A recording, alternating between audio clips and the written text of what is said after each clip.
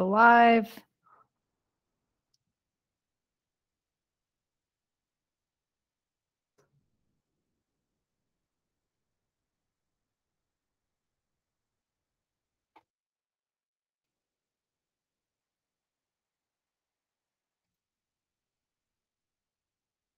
All right, commissioners, we are live.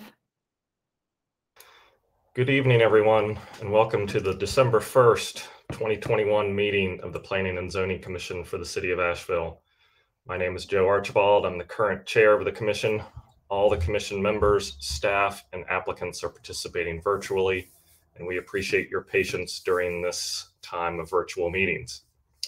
This meeting is being streamed live on the city's virtual engagement hub, a link of which can be found on the homepage of the city's website and on the Planning and Zoning Commission's webpage.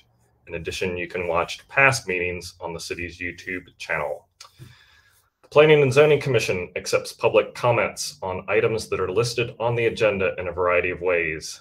Email and recorded comments are accepted until 5 p.m. the day prior to the meeting, and live comments during this meeting are accepted by calling 855-925-2801 and using the code 9273. All of this information is listed on the Planning and Zoning Commission's website for future reference. Please note that all comments that are received prior to the meeting are shared with all commission members. However, they may not be read aloud during the meeting. We make every attempt to address any and all comments received during our discussion of the particular agenda item for which we receive comments. We will begin this evening's meeting with roll call. Ms. Tuck. All right, Chair Archibald. Here. Vice Chair Levi. Present. Commissioner Hoke. Here. Commissioner Faircloth. Here. Commissioner Bubenik. Here. Commissioner Simmons. Here. Commissioner Barton. Here. And let's see, have I missed anybody? I think that's everybody. Mr. Chair, we have a quorum. Great. Excuse me. So the first item on our agenda is the approval of the minutes from the November 3rd, 2021 meeting. Is there any discussion? Does anybody have any comments on those? And if not, I'll take a motion to approve or disapprove. I'll make a motion to approve the minutes. I second.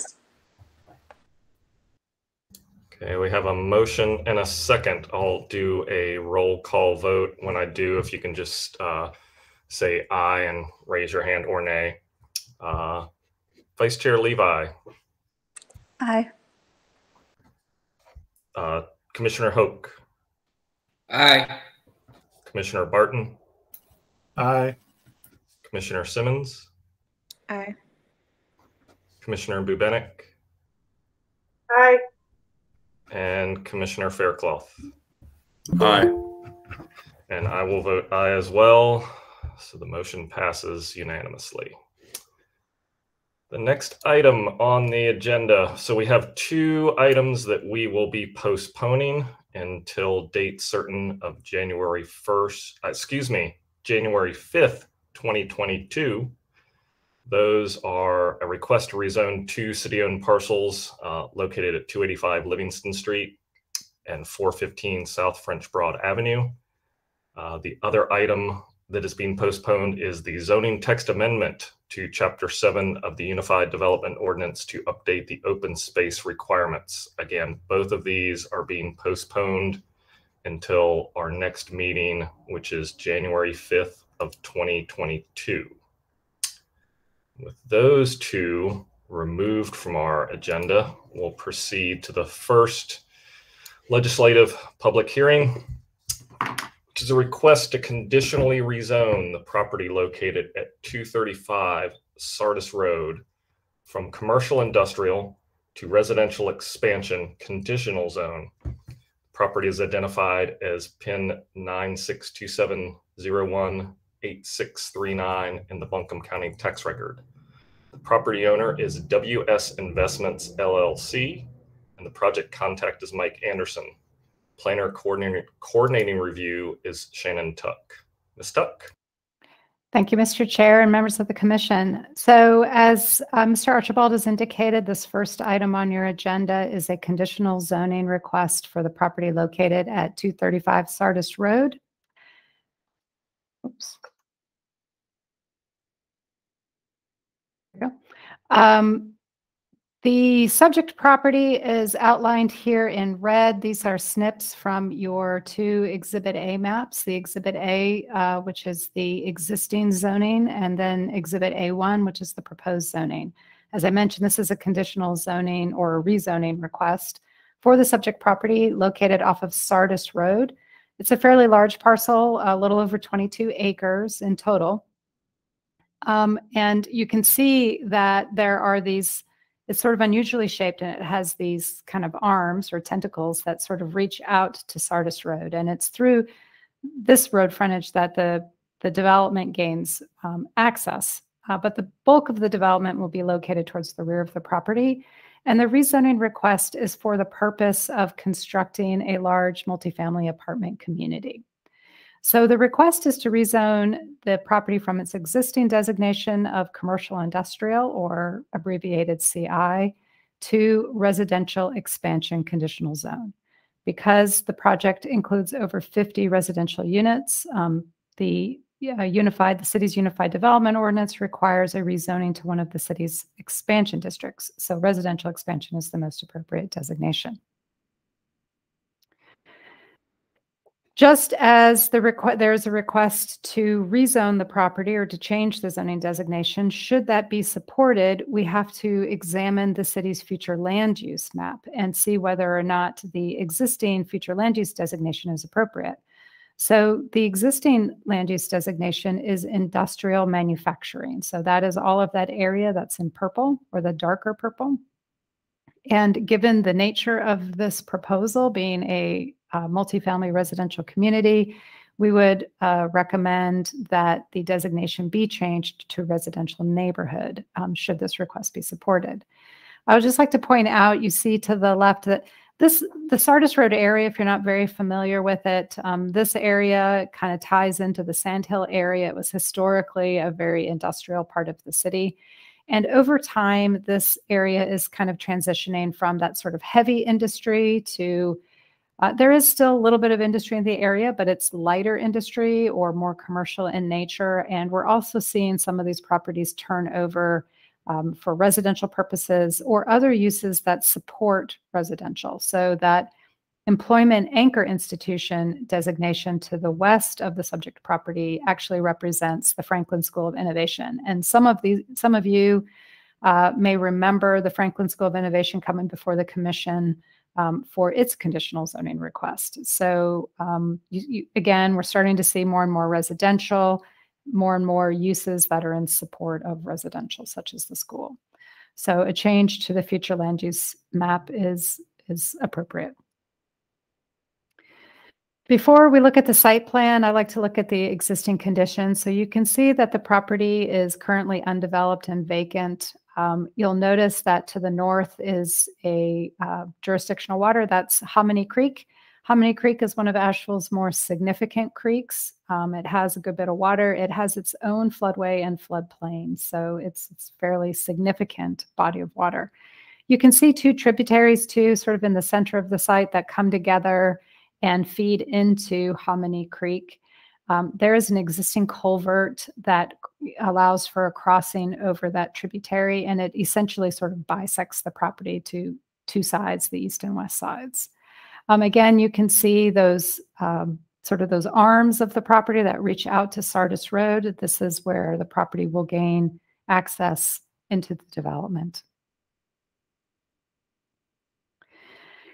This is the site plan for the proposal. I realize at this scale, it's a little bit hard to kind of read the detail. I'm going to zoom in a moment, but just to see the entire master plan, it's in its totality. The project is proposing 6 fairly large multifamily apartment buildings, and these buildings will be built in 2 phases. In total, it will include 297 residential units, a clubhouse, some accessory structures such as storage garages, walking trails, and other typical amenities that you find in apartment communities such as this. There are 3 vehicular access points into the property. You see to the south of the site, you've got 2 vehicular access points coming from Sardis Road, or that come directly off of Sardis Road. There is a 3rd located here. Let's see, you can see my cursor. On the west side that actually connects to an existing private road that's known as Innovation Drive. And that is the private road that primarily, at least today, supports the Franklin School of Innovation and provides egress out to Sardis Road. So that would be another access point for this development. Also included in the project is a large number of surface parking spaces, 437 spaces. There's a fairly robust sidewalk network that is proposed. There are small sidewalk sections along Sardis Road, but the majority of the sidewalk really connects the project internally and to Sardis Road. Residential expansion requires 10-foot wide sidewalks throughout.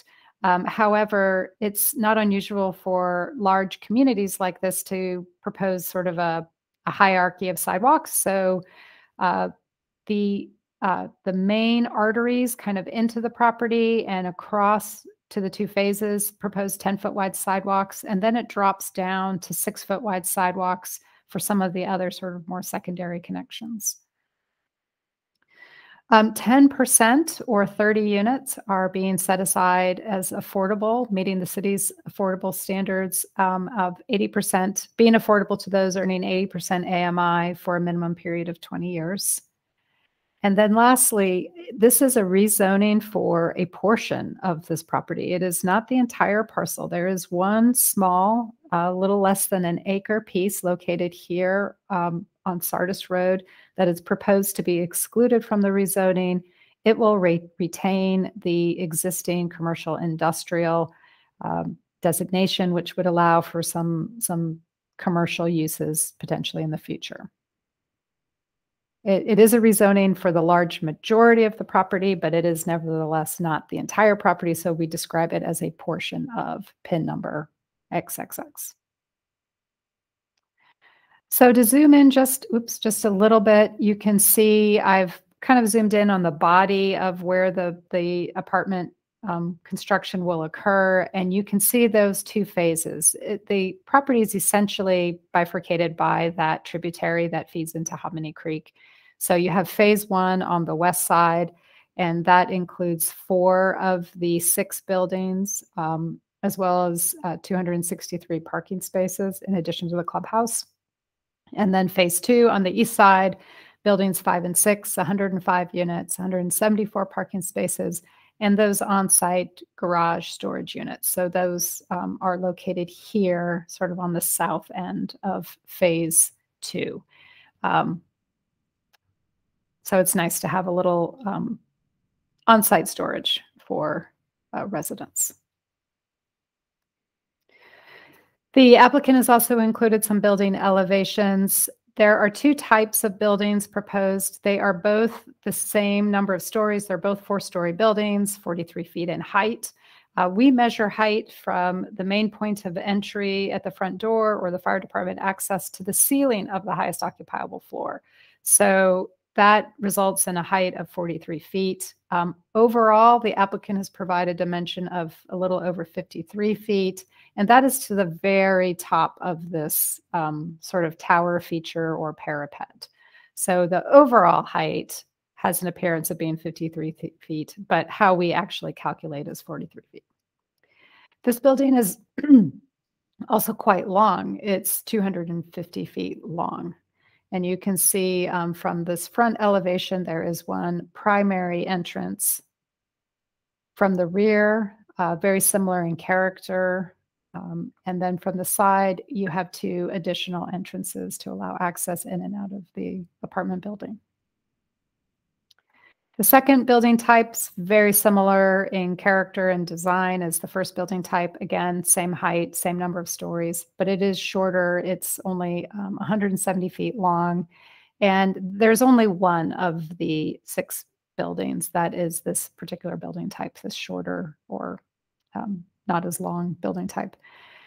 And you can see again a single primary entrance, very similar in character from the rear. And then again, very similar to the previous building elevations for those side elevations and entrances. All of our conditional zonings come with a list of project conditions that describe the features of the project. We also like to identify any exceptions or technical modifications to our development standards. The only one in this case is the request to reduce some of the sidewalks from 10 feet to 6 feet. We'd like to certainly identify the number of residential units and whether or not any are affordable, which has been outlined and detailed in that list of project conditions. This project also includes some walking trails and the preservation of green space. One thing that I do appreciate about this project is it has relatively minimal impact on those jurisdictional waters and preserves them as sort of an amenity.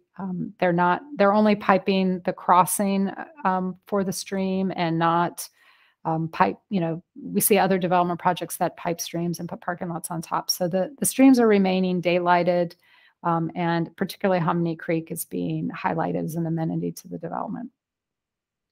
There are good internal connections between the 2 sides, particularly given that they are separated by this tributary.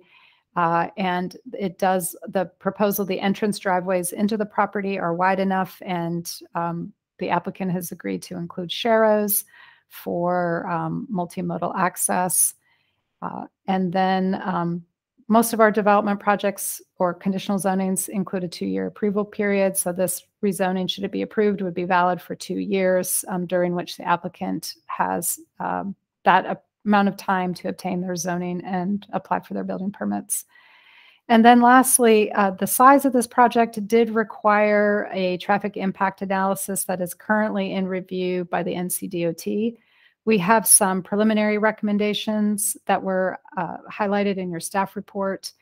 The applicant has indicated that they are comfortable complying with those recommendations, just subject to the NCDOT approving any of those offsite improvements. And that concludes my summary of the project. We do recommend approval of this conditional zoning subject to those conditions and any outstanding issues related to the technical review committee report. Be happy to answer any questions. I know the applicant and their team are present as well if there are any questions for the applicant. Thank you, Ms. Tuck. Do any of the commissioners have any questions right now for staff? Yes, Ms. Bubenik. This is a question and a concern as far as the sidewalks go, because what I'm seeing throughout the town and the county is when a new project gets built, they are building the sidewalks, which is great. But the older projects don't have sidewalks. So there's no connection for the new people to walk. So basically they're walking on the sidewalk in front of their new building, and maybe they want to go to Ingles or the mall or wherever, but then the sidewalk just drops off. So how are we going to be holding the older projects accountable? Because especially in this area where there's a lot of older commercial places that may stay there forever, and so they may not ever have to be held accountable to build the sidewalk. What is our plan moving forward for that? Well, every year the city sets aside money for capital improvements or city improvements, and our sidewalk fund gets replenished to some degree every year. So there is a long list of sidewalk improvement projects that the city sort of incrementally tackles as funds become available. When we have more sidewalk connections, as these projects sort of build out more and more, and while we may not have a continuous Sidewalk in all areas, as we get these different segments, and the more segments we get, makes these infill segments higher priorities. So certain areas that might develop a little bit faster over time or have greater, populations of people moving into the area, those are likely to get built out a little bit sooner just because there's greater demand. And then eventually, though, it should all fill in. We also have recently strengthened our sidewalk requirements so that it's a little bit more difficult for an applicant to avoid building their sidewalk. And we have also strengthened and increased the opportunity for applicants to pay a fee in lieu. So that's relatively new. So if you happen to be in an area where it's very low volume or you have other physical constraints that make it impossible for you to build a sidewalk, you can pay a fee, and those sidewalk funds get added to the pot and get spent in the area from where those funds came. So it's true that we will have sidewalks that are not continuous in all areas, but over time, eventually, they should eventually all get connected. Thank you. Commissioner Faircloth, you had a question, comment? Hey, commissioners and Shannon and presenters. I guess my big concern here is the amount of impervious surfaces and the stormwater management, and I'm sure that's part of the review process, and I'm sure that's part of the development process. Just being so close to a tributary and so close to French Broad, and having personal issues or biases against stormwater management, I would just like to hear from the developer or the reviewers on what their plan is for those issues. I'll let the development team, and I think they could probably address that a little bit better than I could. And on that specific question, the impervious surface numbers that were in the application are incorrect. There's been a revised sheet with correct numbers. We've got tons of open space, and that kind of impervious calculation isn't going to be an issue at all on this property. So if that hasn't already been sent over to staff, we'll make sure that happens while this hearing's going on. I can confirm that the project does meet their impervious surface requirement. It's not to say that having additional impervious spaces isn't a benefit, but it does meet the technical requirements for that. Stormwater and flood protection, those are also technical standards that are examined during the technical review process. And this project was approved with conditions, so it either complies or has demonstrated the ability to comply with all of those requirements. But I think Mr. Anderson is here. He may be able to speak a little bit more specifically about their stormwater management plans. Thank you, Ms. Tuck and Mr. Swords and presenters. I realize it does meet the technical requirements. I still have concerns, so I'd love to hear from the applicant what the plan is and what their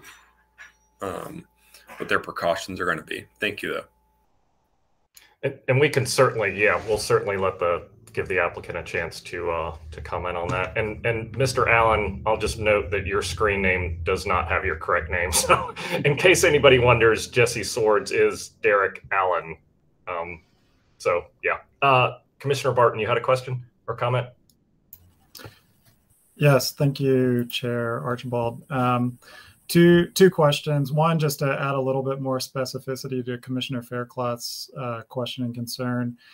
I think in looking at the stormwater plans, there's some underground detention areas planned, and it seems like I'm sure that they're calculated as suitable for the end development. But being a multi-phase development with a tributary splitting the middle, there's going to be a long period of time when this is under construction, and protecting the waterways during construction, I think, is something that we all need to be more and more cognizant of. So I'd love to hear details from the applicant of how not just are we going to satisfy the stormwater requirement at the completion of the project, but during construction specifically, what measures and precautions are going to be taken ensure that, silt fences are maintained properly to protect the waterways.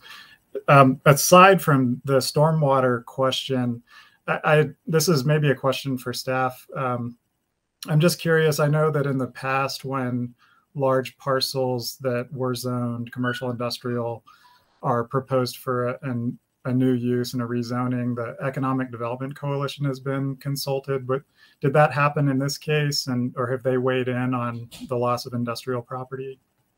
So we have two different designations. We have industrial and commercial industrial, and it's anticipated that commercial industrial will include non-industrial uses.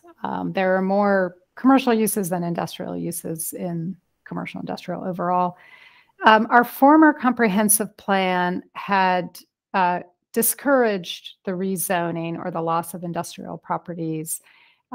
And that is, when we started the practice of consulting with the Economic Development Coalition about the loss of those industrial zoned lands. The new comprehensive plan doesn't emphasize that as much. It contemplates moving towards a more green industry or a more lighter industrial, industry. And since this was commercial industrial property, we did not consult with the coalition. Thank you, Commissioner. Do you have anything else, Commissioner Barton? Sorry. Okay, thanks. Just a couple before I open it up for the applicant to present. I'll list a couple of questions. Hopefully, you can or the applicant can address. I was curious, unless staff has an answer for this. Ms. Tuck, you mentioned that the way the kind of fingers of the property came down. I know that looking at the site plan, it appears that there is another parcel that driveway B crosses over, but it is not part of the rezoning. I was just kind of curious it's that part that's not in the red. So right here. I was kind of curious, and again, this is probably more a question for the applicant, what their future thoughts are of that, since it does, at least from my reading of these site plans, appear that driveway B is on that parcel. Let me, I'll take a stab at answering that, and then I'll invite the applicant to add more information. So just to clarify, this parcel is not included in the rezoning. This is owned by another entity. The applicant includes it in their development application because obviously their driveway crosses it. So they're obtaining an easement from this adjacent property owner for this driveway. So this property will remain commercial industrial, and it is just going to accommodate this additional access into the property. Okay, that's kind of what I figured. When I was looking at the grading plan, it appeared that there was grading happening there too. But again, I'll kind of let the applicant maybe go into further detail about that when we get to that. So, and that can occur. You can have offsite improvements or easements for access across other property and not included in the rezoning or included in other development applications, because this property itself is not being developed with a multifamily apartment use. If the apartment buildings were located in this parcel, yes, we would include it in the rezoning. But since it's just the easement for that driveway B, it wasn't necessary. Okay. All right. Yeah, that's kind of what I figured. Again, it was one of those, it looked like some things were happening. I just wasn't sure if they already had potential, plans for that or not. So, Commissioner Simmons, you had comments, questions? Yes, thank you. So I am curious, in terms of the number of units dedicated to being affordable, is there an opportunity to encourage increasing the amount of affordable units provided? I'll let the applicant respond to that.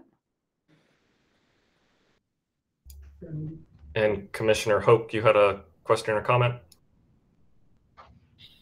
I was on the same terms. Was that 10% or 30 units at the minimum of what is required by the city, and also the same as Ms. Simmons mentioning adding more affordable units? There is no specified minimum or maximum. It's not a development requirement to include affordable housing. What is required of a conditional zoning is that they demonstrate support and compliance with the city's comprehensive plan.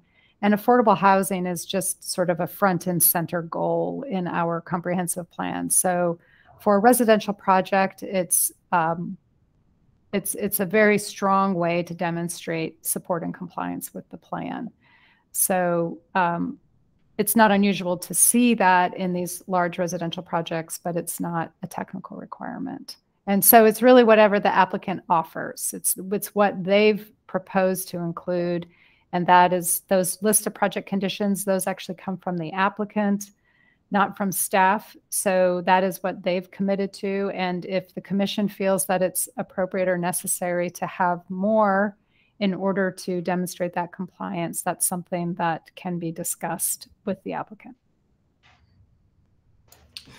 Yeah, and correct me if you know the exact timing of this, Shannon. It seems like it was about 2 years ago that City Council kind of put, again, it's not a requirement, but their desire was to have what's called in shorthand 20-80-20, 20% of the units at 80% AMI for 20 years is what they would like to see residential projects do.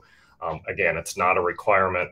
And it is, any of the conditions certainly are, if there is something that this commission and or even once a project like this goes to City Council, if they find or feel like there's something they would like added to those conditions, if it can be agreed upon with the developer, then those can be written in. So Commissioner Barton, you had a question or a comment?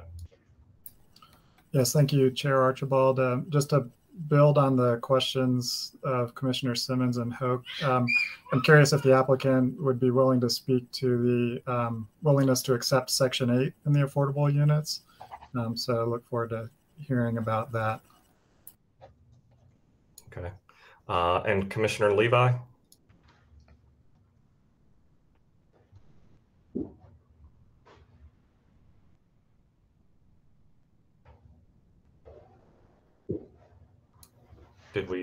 I think you're muted. I had a question about some of the apartment buildings being in the 100-year flood. And I was wondering, it looked like some of the elevations had quite a bit of fenestration on those levels. Do we know if stormwater is requiring any sort of barriers or change to type of construction that's not maybe documented on these drawings? Again, I'll have the applicant respond to that. Okay. If there aren't any other immediate questions right now, let's go ahead and have the applicant do their presentation, and certainly we can take some more time to ask them questions. But hopefully this will give you some opportunity to address some of those questions. So I believe Mr. Anderson, are you going to be presenting, or Mr. Allen? I'll start out. Thanks very much to the staff. Thanks very much to everyone for their time on this.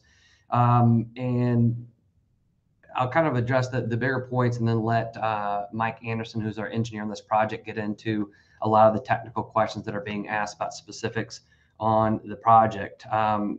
This property obviously is in this industrial area that has started to change. There's a school that's next door. There's single-family residential across the green area and adjacent to this property. We believe that this kind of multifamily residential project in between the road, in between the school, and into those single-family detached dwellings is a nice way to taper that development out. We also want to recognize that providing housing stock in our area is of the utmost importance. I think Shannon saw some of the things that we had presented recently on an affordable housing presentation that my firm did with the chamber at a recent policy event, and Paul D'Angelo was speaking.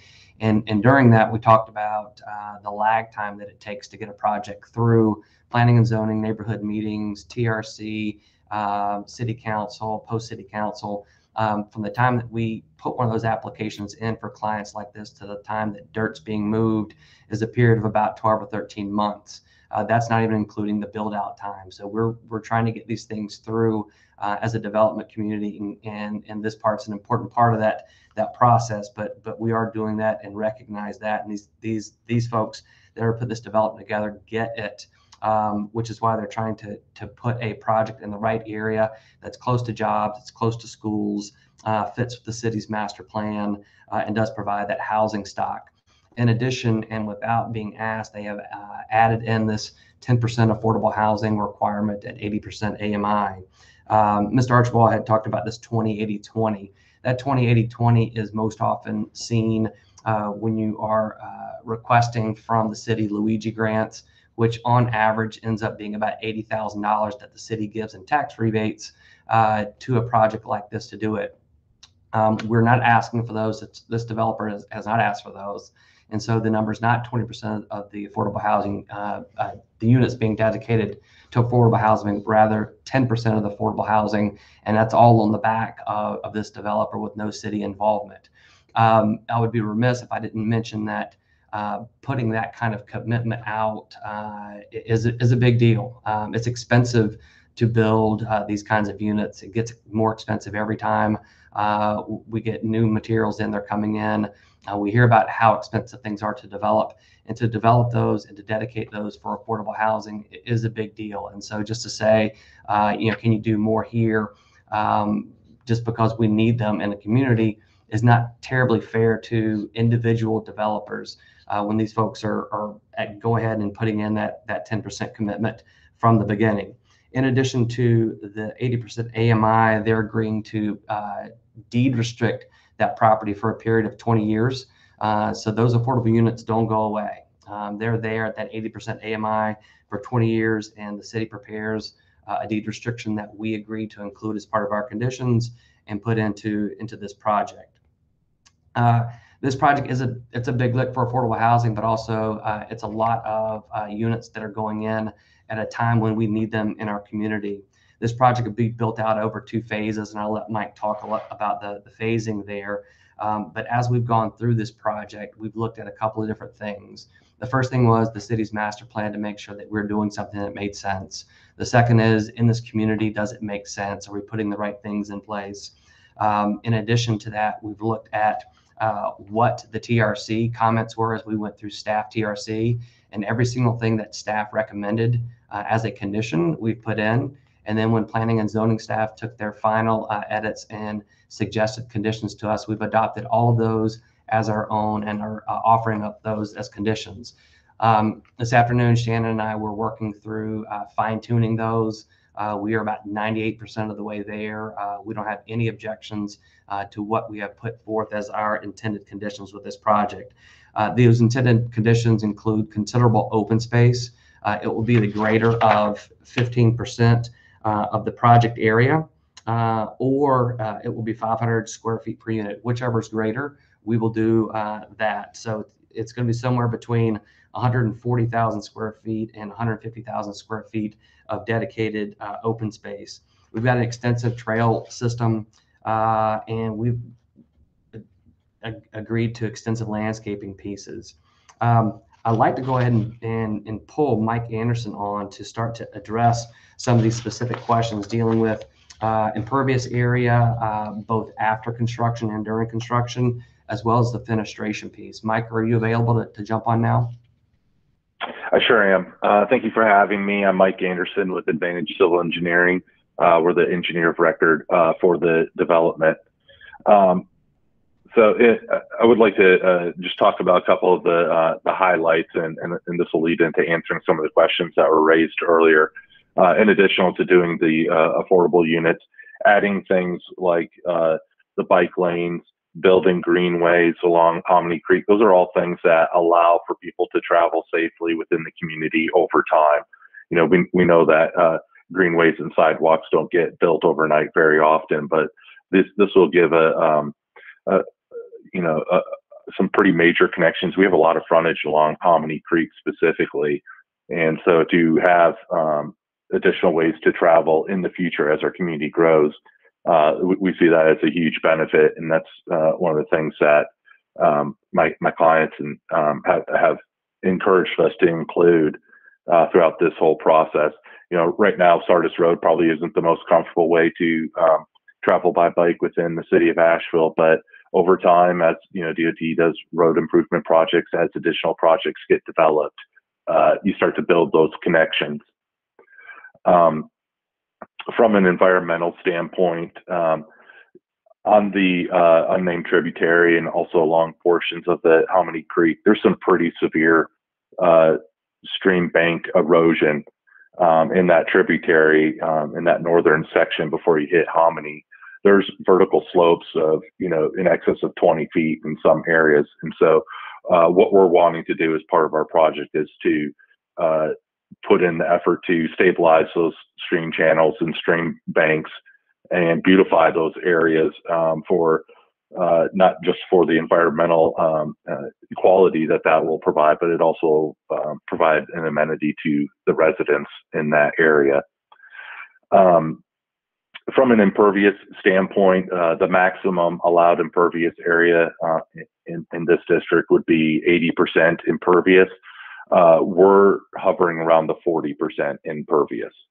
So, significantly lower than what the maximum would be allowed in that area. Stormwater controls they're going to be pretty much have to be all underground.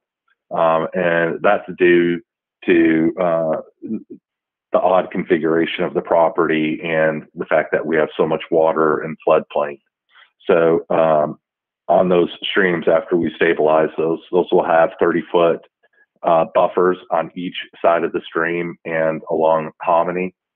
And there's a floodway line, and we really need to stay out of that floodway. Floodway is considered the critical flow path for flooding events. So we don't want to put stormwater controls in those areas or have major impacts to the elevations of the ground in that area. And so when you're providing the parking and you have these buildings, it really limits our ability to do stormwater any place other than underground. So that's our preferred tool for a project like this. When you look at the grading plans, we will have a phased grading plan, and we'll work with city staff to have that approved. We don't like to see the entire property opened up at one time during grading activities, because it does get to be more difficult to manage. So we'll try to phase our dirt moving, stabilize ground, get permanent ground cover as much as we can before we move on to other areas and do that dirt moving. We included the adjacent property as part of our agreement and getting our easement for our secondary access. We negotiated with them, and we're going to provide them some buildable pads so that they can do their applications and have future, development plans. I don't think that those have been developed or considered very far just yet, but we are making some provisions as part of our agreements with them. Let's see here. Oh, also as part of our grading and erosion control permit, there will be a requirement for biweekly inspections, and also inspections after any significant rainfall events, say, essentially an inch of rainfall or more. Those inspections include going around to every erosion control measure, making sure that they're working properly. If they're not working properly, to do those repairs immediately, so that everything is in good shape before the next rainfall event. Let's see here. As far as the floodplain goes, there is a significant amount of area on the property that is within the 100-year floodplain. What we are going to be doing is raising the elevations, the finished floor elevations of those buildings 2 feet, a minimum of 2 feet above the flood elevation. And so that will provide protection to those structures. As part of that permit process, we work with FEMA to revise the flood maps and to relocate the floodplain lines so that as FEMA does their modeling moving into the future, their maps are updated and they're aware that we have structures here. The structures would be outside of those floodplain areas. And, you know, residents are essentially protected that way. You know, it's important that we're protecting both public safety and also the value of the structures and the land. And that the flood permitting not only goes through FEMA, but it also is handled by a local administrator who's an employee of the city of Asheville. Traffic study came back, and we're working with DOT to make sure that the recommended improvements will satisfy them. When our traffic engineer, who is with us today, so if there's detailed questions, we'll ask David to speak to those. They coordinate how the traffic study is done with NCDOT. They determine a project study areas. They take into account other projects that are approved in the area going through approval process. And then they also account for growth over time.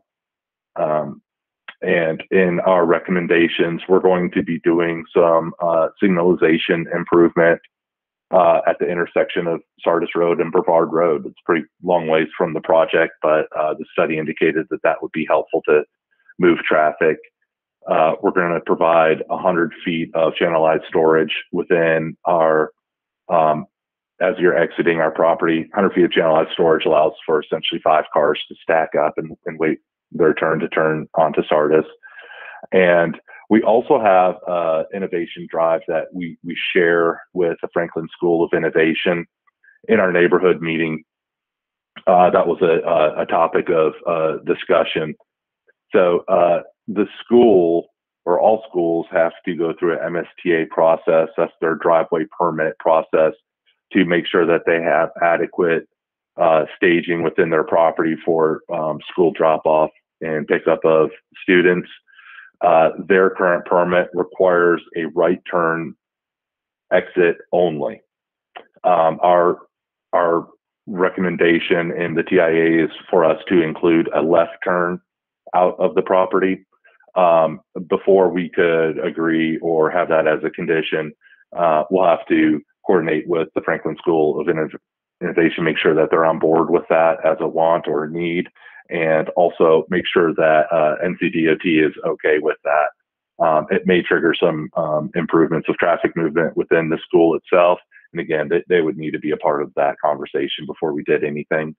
And it's a third entrance for us.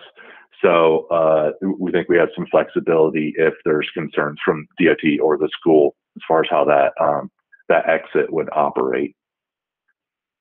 I think I hit most of the questions from a technical standpoint that I heard, but I'd love to answer any questions, or if I missed anything, I can address those at this time. Mike, can I ask a clarifying question? You mentioned raising the base flood, or the buildings 2 feet above base flood elevation. Is it correct to assume that this elevation doesn't show that it doesn't show the foundation that would raise the building above the base flood? Those buildings are essentially slab on grade construction.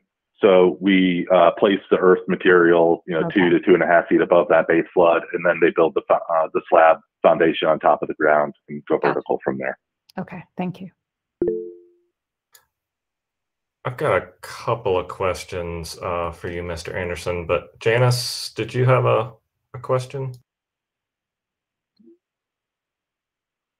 I think you're muted. Sorry, I had a quick clarifying question. Mr. Anderson, you mentioned greenways, and I'm looking at the conditions. I see general walking paths and trails. I didn't know if you meant there would be, if this ties into a city greenway plan, and if you're going to be dedicating any greenway space. I just didn't see that listed in the conditions specified. It's not included as a condition of the approval, but you'll see on the plan, it's almost like a figure 8, or you know, the trails are along the Hominy Creek, and we have the loops to encourage exercise and that sort of activity on the property. And we're building those all the way to our property line, so that if there is any future greenway connections that they can tie on, I don't have a copy of the Greenway Master Plan with me this evening, but we know that Hominy Creek has been at least discussed as a priority for potential of future greenways. And these would be 8-foot wide paths in that area and ADA accessible for, making those accessible to the public. Okay. So I classified these, or I characterized them in the conditions as walking trails, because our greenway system, would require greenway easements. It would require, I think, wider than 8 feet. I didn't think that was this project's intent. So if it was this project's intent to potentially provide easements and walking paths that would support or be part of the city's system, then it might be good to get that clarification. The Greenway Master Plan actually shows the alignment on the opposite side of the creek. So I had assumed, and probably should have checked with you further, Mike, that this might connect to that system in the future, but not necessarily be part of the system. You're correct. We were not intending it to be like a formal connection point, but the idea was that it would work together. Very good. Okay.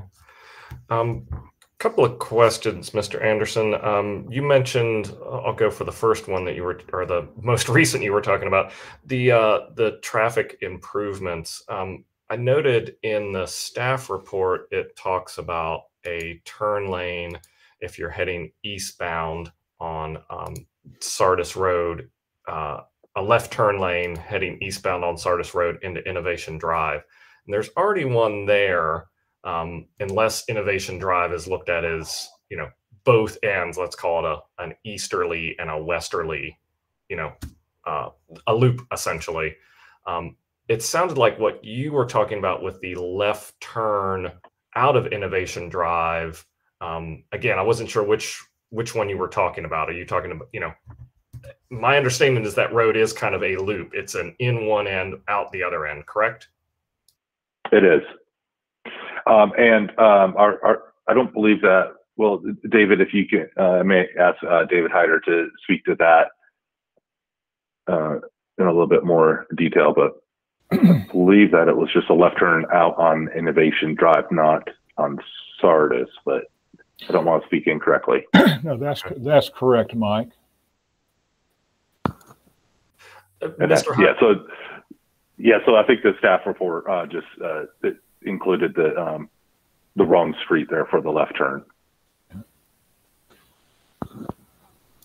Okay, that makes sense.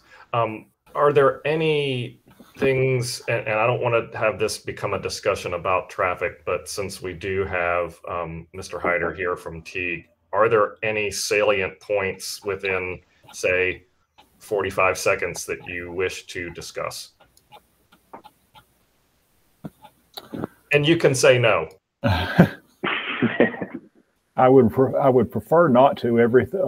We made some adjustments. Most of the changes we made involve signal timings, and those are easily done in the field on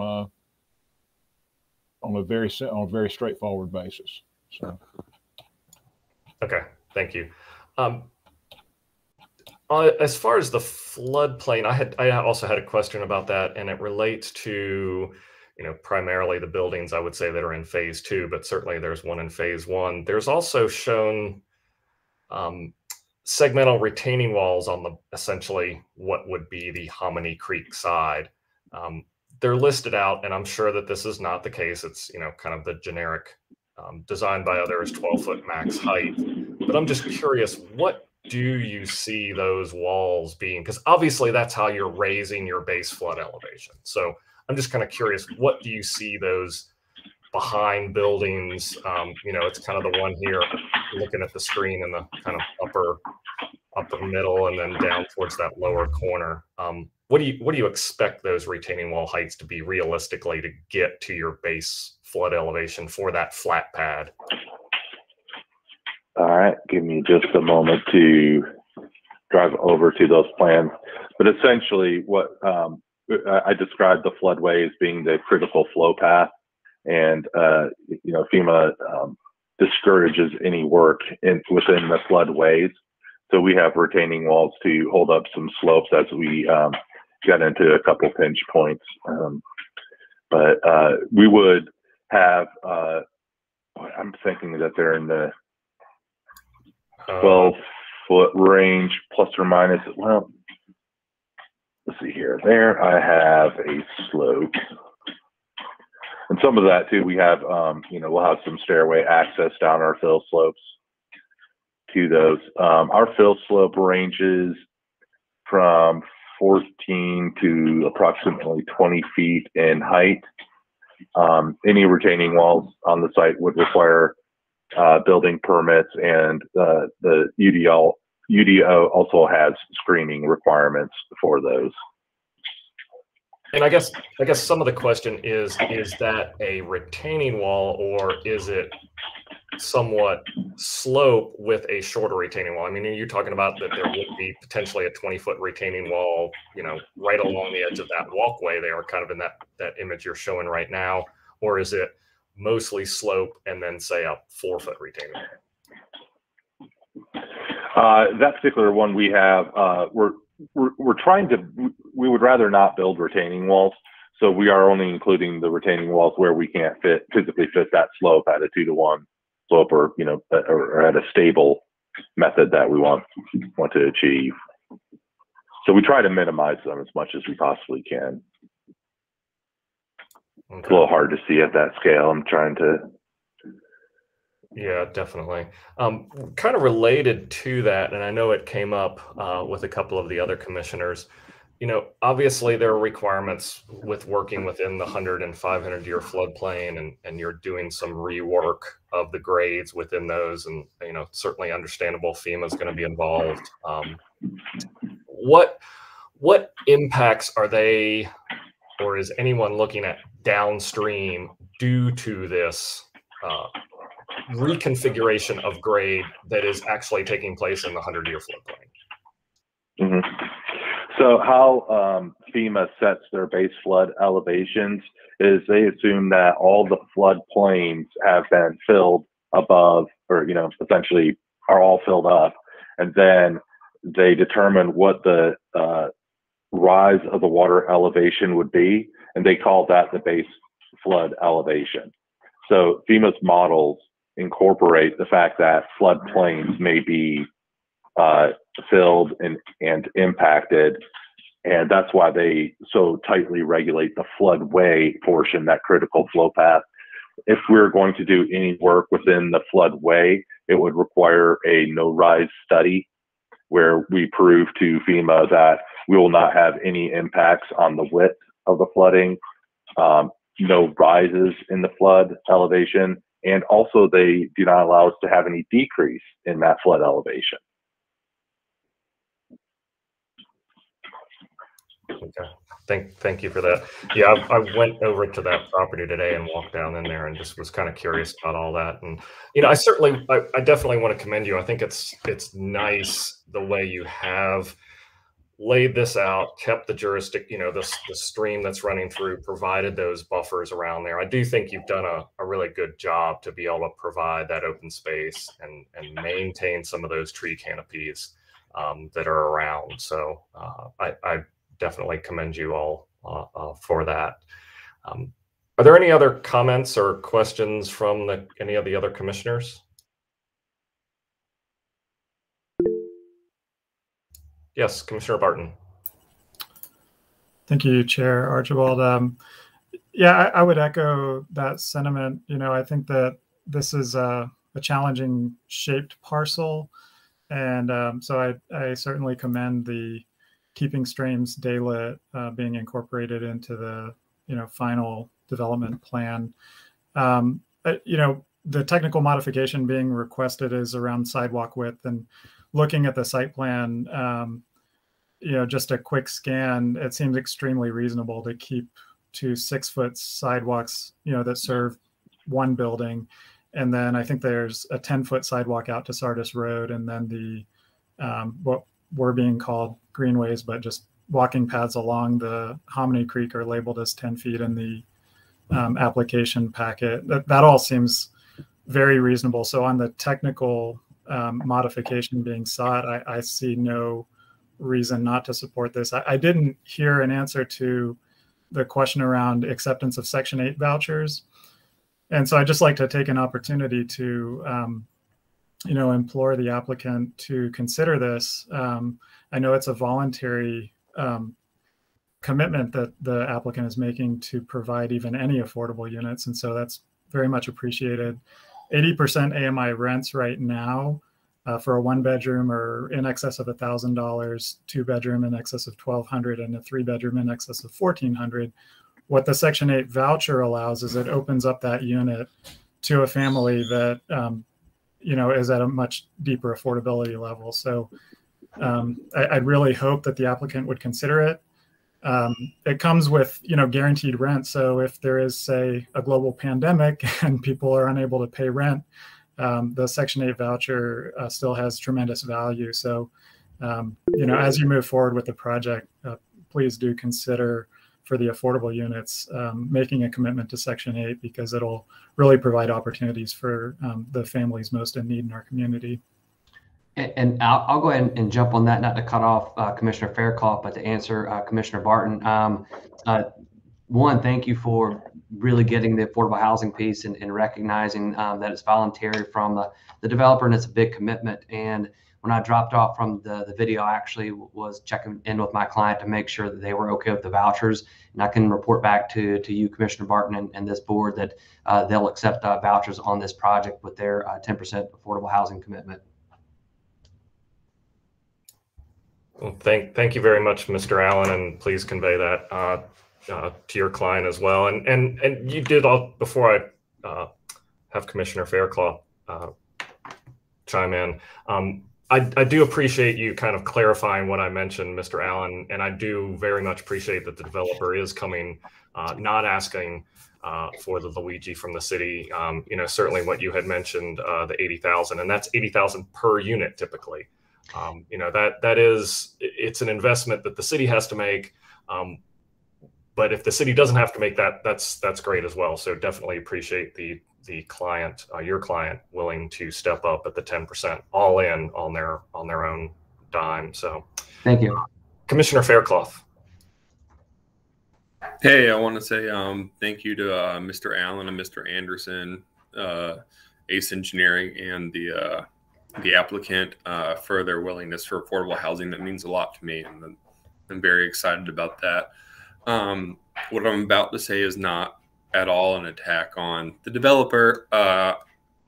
I'm just nervous about the regulation of the erosion during the project, and I realize, the developer is being certainly willing to commit to the regulatory standards, city ordinances and such. I'm just wanted for public comment or not public comment, but public record to make sure that it's known that there is serious concerns about that. And that's not something Mr. Allen or Mr. Anderson can necessarily respond to. I'm just nervous about that.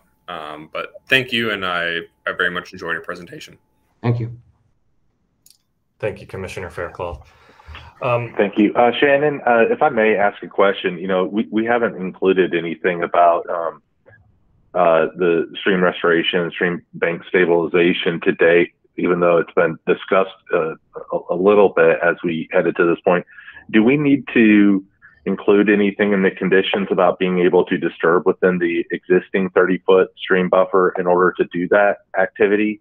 Or I figured it'd happen at a staff level during the technical design and review process, but just since we were here, I just thought of that might be an issue to consider. You're muted, Shannon. Oh, oops, you're muted. Probably best, I'll double check with our stormwater staff, but my understanding is you're allowed to disturb within the buffer when it's for the purpose of restoration or planting. So I'll make sure we get that described appropriately in our conditions. But I was going to ask a similar question, which is, we haven't highlighted that as a project condition, and I think it may be worth doing so because it just further demonstrates support of the city's comprehensive plan. If you're restoring a jurisdictional body, you know, that's a positive, and that's something we should probably highlight. If we do something like that, I don't know who's going to talk. Sorry to cut you off. And I can work with Janice and Shannon on this. I get nervous when we start to put things in that are covered in other parts of the ordinance. If we do much more than say this is covered in other parts of the ordinance, and we will comply with that, because it starts to muddy up the conditions. Restoration isn't covered in the ordinance. It's not required. So I don't know when, you know, so restoration can mean a lot of different things. So I think what we need probably is a little bit more information, Mike, from you and your team as to what that includes. And if this is something that goes above and beyond what's required, then I think that that's worth highlighting. We're certainly happy to highlight it. There is a pretty intensive permit process as we go through that. So we had presented it as a must-have, or it's a project goal, but we don't know 100% what's all going to be involved with that. I've been involved in a couple of other projects where we've done that with great success, and we were able to do it well within budget. We know that there's some issues with the existing stream banks out there, and we want to correct those, but I just want to be careful about it being tied to a must with a project approval, even though we know something is going to have to be done. But I just want to be careful about how we commit to that. Can I recommend that maybe you, Derek, and I find 15 minutes to kind of brainstorm on it? Maybe there's a low bar we can set. Well, and absolutely. I was going to say, I certainly commend you guys for doing that, Mr. Allen, Mr. Anderson, and I was going to suggest that we probably don't include it tonight in the conditions, because the little bit that I do know about dealing with stream restorations and that, you're correct, Mr. Anderson. I mean, there's a big process there, and it can mean a lot of different things. So I would feel I would like it if you guys, if your team agrees to doing that, I would love to see that as a condition, because then it holds you to that.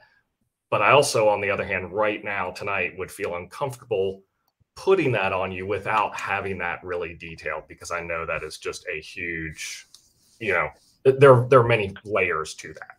So I appreciate that. And we will commit to work with Shannon to come up with something that affects our intent, that we can reduce to writing, and that Janice and city staff and city attorney's office will approve. So we'll work on that offline. Okay, great. And also, absolutely. Just to clarify for the conditions, that, let's see, which number is it? Shoot, I just had it here. It's on the first page. Number 10 of the project conditions, where it's talking about the total number of units designated 80% AMI, that there would be the line included that you would accept Section 8 housing vouchers. Would that be for all of them or a portion of them? Because we should have that at least in the, you know, amend these conditions tonight, correct? That would be preferred, yes. And well, I thought I had understood that the housing vouchers would be accepted for the whole 10%. And that's what I just want to make sure that is correct. Yeah, that is correct. Okay.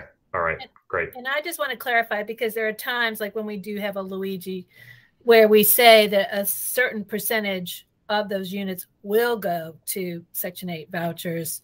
And I heard it was more generally, if somebody comes along with a Section 8 for these units, then that they would accept that, you know, everything else being, you know, as part of the process.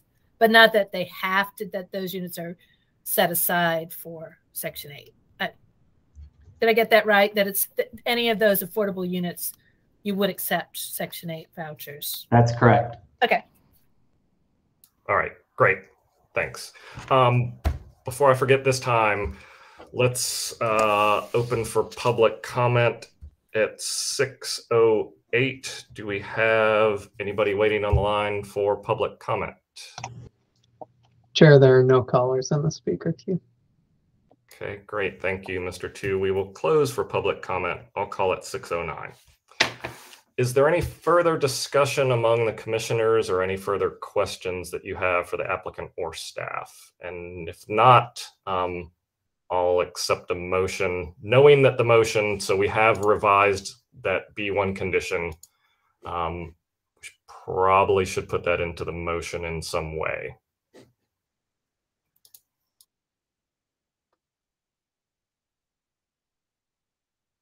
Probably could just be at the end of the motion that's on the staff report, just stating that the affordability component of the I was about to say B1 conditions, Exhibit E project conditions will include housing, Section 8 housing vouchers. I'll try.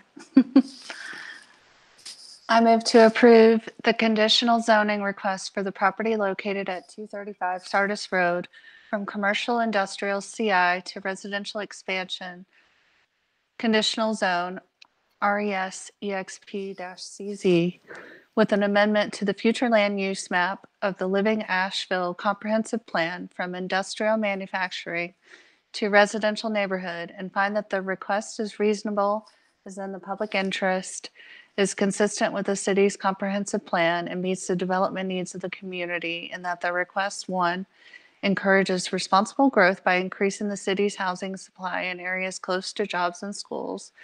Two, increases the diversity of housing in the area, including affordable housing. And three, promotes access to open space, preserves open space and natural waterways. And we have the revision to the conditions for this, a statement that the affordable housing condition will include the option for applicants to submit Section 8 vouchers. The acceptance of housing choice vouchers for those affordable units. Of housing choice vouchers. Perfect. So there's a motion. Do I have a second? Second. That was Mr. Hoke, correct? Yes. All right. I will do a roll call vote again. Commissioner Faircloth. Aye. Commissioner Bubenik. Aye. Commissioner Simmons. Aye. Commissioner Barton. Aye. Commissioner Hoke. Aye. Commissioner Levi, or Vice Chair Levi. Aye. And I will vote aye as well. The motion passes unanimously. Thank you very much, Mr. Allen, Mr. Anderson, applicant. Appreciate all your work on that project. Yeah, thank you. Have a great evening. Thank you very much. Thank you very much. Thanks, Mike. Before we move on to the next agenda item, I'm sorry, I'm going to need to take a break. Again, as I mentioned, I haven't been feeling great, so I've been popping a little too much cold medicine. So can we do a 5-minute break? Come back at 6:17. Yep. Sure.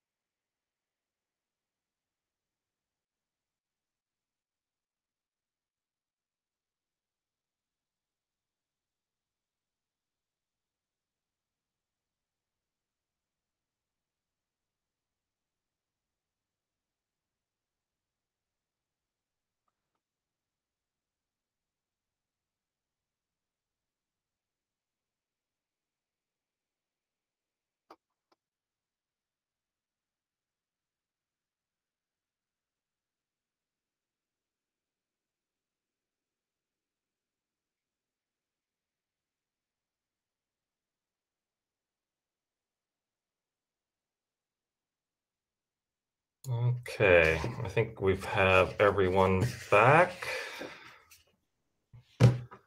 So at 6:18, we will get started again.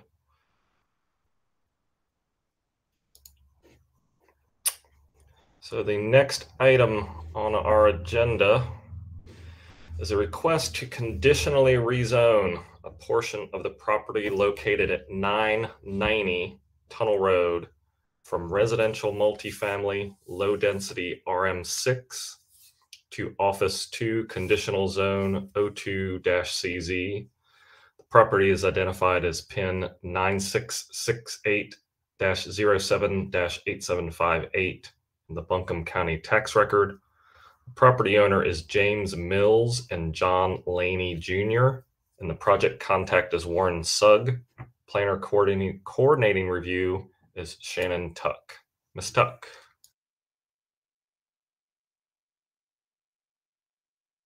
I think you're muted. Thank you. Thank you, Mr. Chair. I think we can probably move through this conditional zoning request pretty quickly, so I will go ahead and get started. As Mr. Archibald has indicated, this is another conditional zoning, another conditional zoning petition for the property located at 990 Tunnel Road. As you can see from the Exhibit A and A1 maps, the subject property is located right on Tunnel Road, very close to the intersection with Maple Springs Road. The property also has frontage on Campground Road, located here at the rear. It kind of looks like it should be a corner lot, but it's not quite. There is this little tiny piece of property that actually belongs to the Buncombe County School Board across the street. This is the Bell Elementary School, for those who are familiar with East Asheville. So it's not quite on the corner, but it's very close to the corner. The property today is zoned RM6, and the entire parcel is approximately, it's a little less than 1.5 acres, and it actually includes this piece here to the east. So just like the former application, we are rezoning a portion of the PIN number that Mr. Archibald read off. About 2/3 of the property is proposed to be rezoned from the existing designation of RM6, which is a residential multifamily designation, to Office 2 conditional zone as shown in the Exhibit A1 map. The purpose of this rezoning is to allow for the construction of a small to mid-size medical office, more specifically a dental office. Again, just like the former application, the future land use map identifies this property as residential neighborhood, and so a change in the future land use map would be necessary to support a non-residential use. The most appropriate designation we feel is traditional corridor, which you see this little kind of corner down here. If you're familiar with the Sonic on Tunnel Road, that is one of those traditional corridor properties on the southern side of Tunnel Road. And you can see it's almost contiguous to the subject property, but not quite. And so we think that that's probably the most appropriate designation. Looking at the Exhibit B aerial imagery, you can see that the property is largely undeveloped. It is vacant. There has been some minor improvements. I think there's been some fill added and some gravel to the site to kind of help create a building pad at some point. Right now, if you were to drive by the property, you almost don't see any of this because the kudzu is pretty rampant in this area, so it kind of gets eclipsed, or this property gets eclipsed by that. I should also point out there is a very small little jurisdictional stream that kind of hugs this eastern boundary as well. The site plan is very straightforward. The proposal is to add a single 2-story medical office building, a dentist's office, as I mentioned earlier. It would be a maximum of 2 stories, a maximum of 14,000 square feet.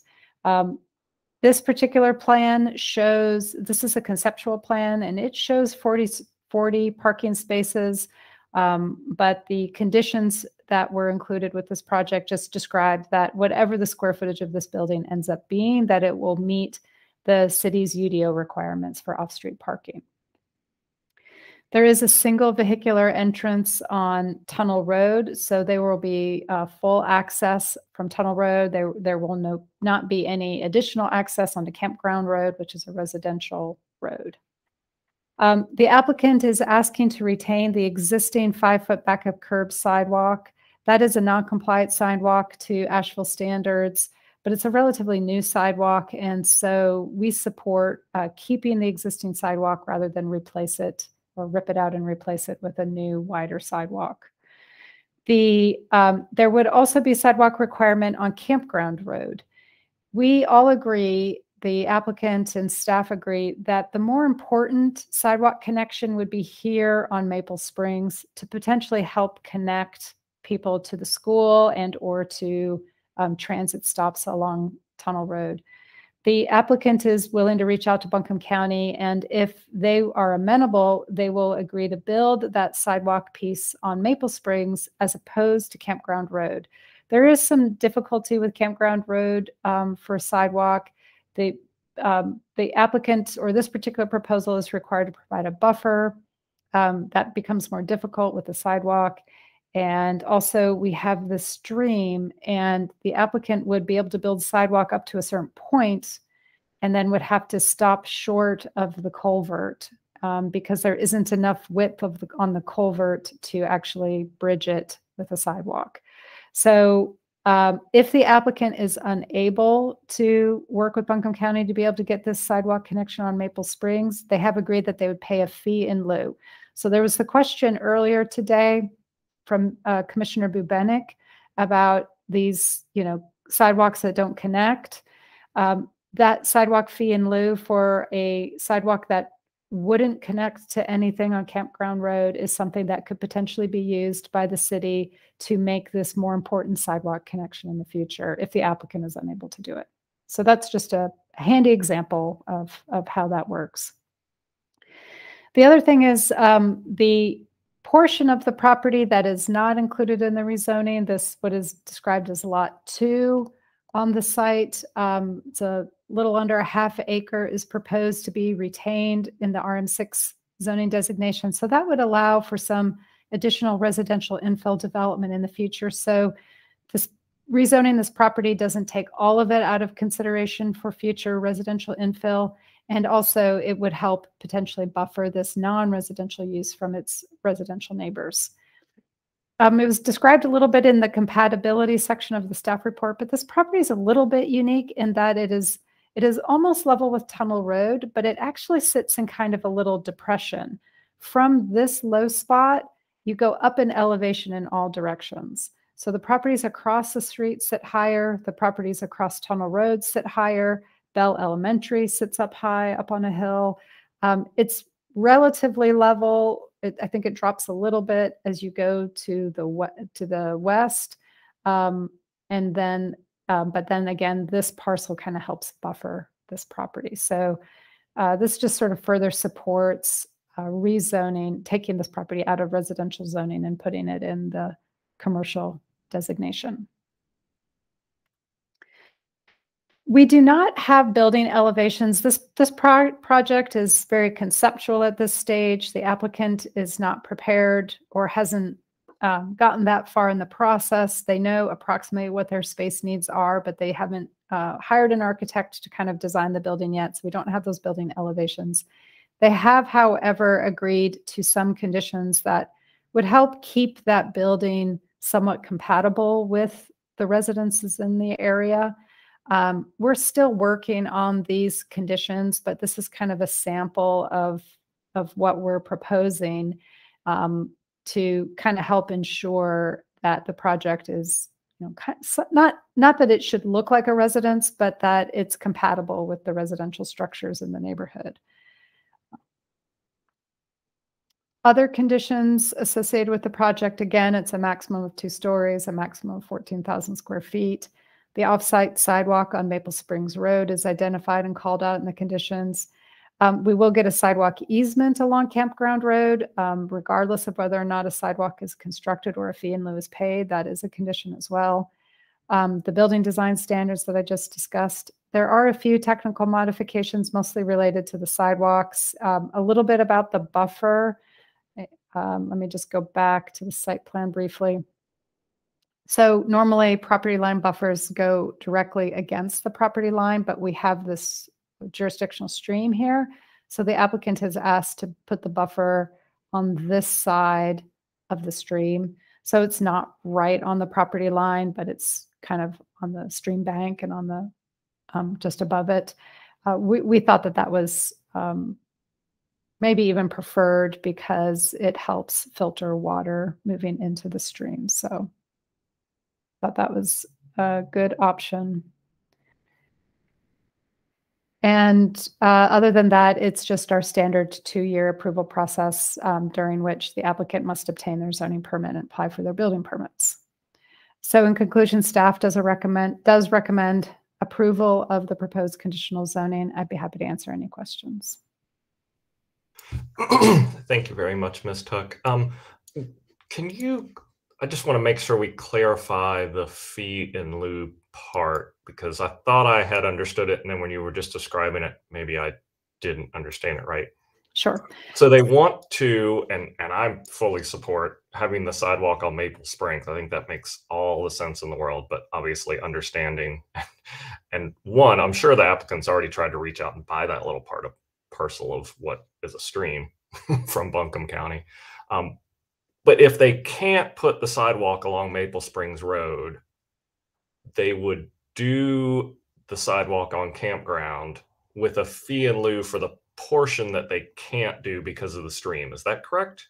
Not quite. So that's how it would normally work. But in this case, again, because they couldn't build the sidewalk across the stream part, if we made them comply, they would have sidewalk here that not only did it not connect to tunnel, it doesn't even go all the way out to Maple Spring. So even if the school one day put a sidewalk here, it wouldn't connect to campground because of that missing piece across the culvert. So technical compliance is building the sidewalk. This particular project wouldn't technically be eligible for fee in lieu. They could apply for a variance and would probably get the variance. But in this particular case, because it's a conditional zoning, we agree and support paying a fee for the entire length of the sidewalk, should they not be able to do the sidewalk on Maple Springs. So the proposal to do the Maple Springs sidewalk is in lieu of the campground road sidewalk. So if that is successful, then that's what would be required. If they're unable to do Maple Springs, they would pay a fee for the entire length of the sidewalk on campground, but give us an easement for future sidewalk connection in the future. Okay, and that's it. I think maybe the conditions, or at least the way I'm reading the conditions, don't say that, because it says 6 foot back of, so yeah, it talks about the sidewalk on Tunnel Road maintaining 6 foot back of curb sidewalk constructed along campground. In the event the applicant could gain approval, they would install it on Maple Springs. But then should the campground road sidewalk be constructed, a small fee in lieu of sidewalk would be paid for the portion that crosses. Oh, I'm sorry. Yes, that has been revised since. We were working that out with the applicant in the day right before these got posted. So okay, I just apologize. That's okay. I just wanted to make sure, because what you're saying makes complete sense. Like, again, this is one of those rare instances where I'm going to go, yeah, it makes no sense to put a sidewalk on a campground, as much as I love putting sidewalks that go nowhere. It just, I drove out there and I'm like, why this? Yeah, that's exactly true. So originally, we were saying, well, if you can't do Maple Springs, you have to do it on campground. That's what would be technically required. But in discussing it further with the applicant, we realized that it makes more sense to pay in fee in lieu for the whole thing.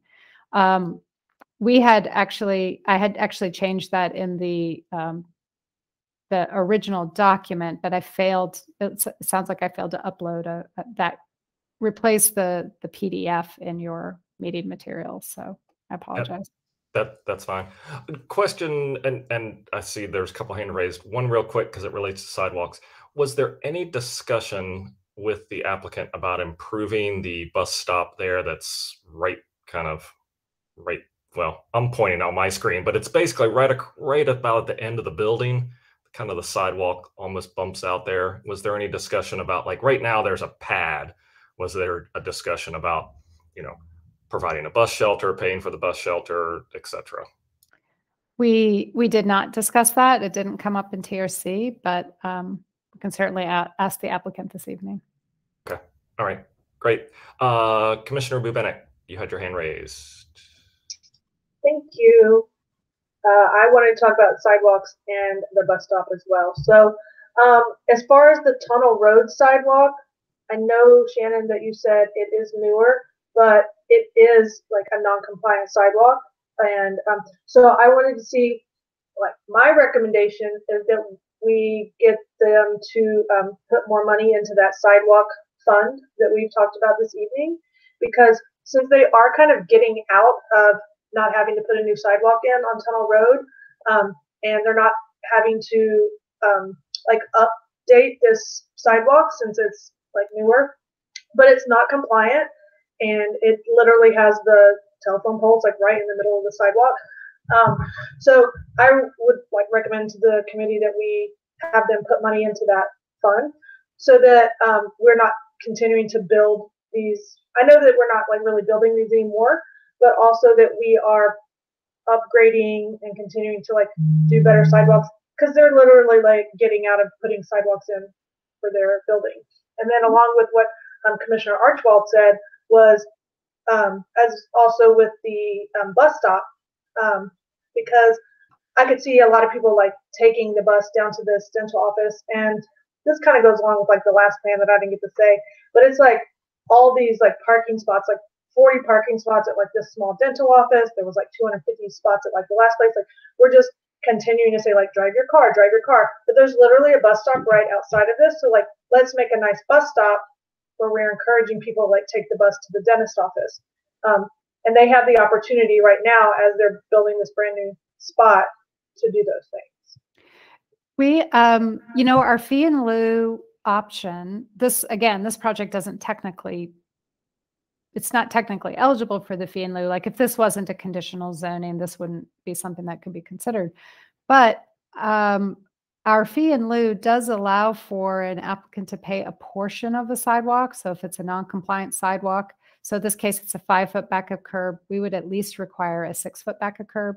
It does allow them to break down and pay for the portion that is in compliance. So what's missing? That one extra foot, we could have them pay a prorated amount for that 1 foot. That would be an easy way to have an objective standard if that's something that the applicant was willing to do and add as their conditions.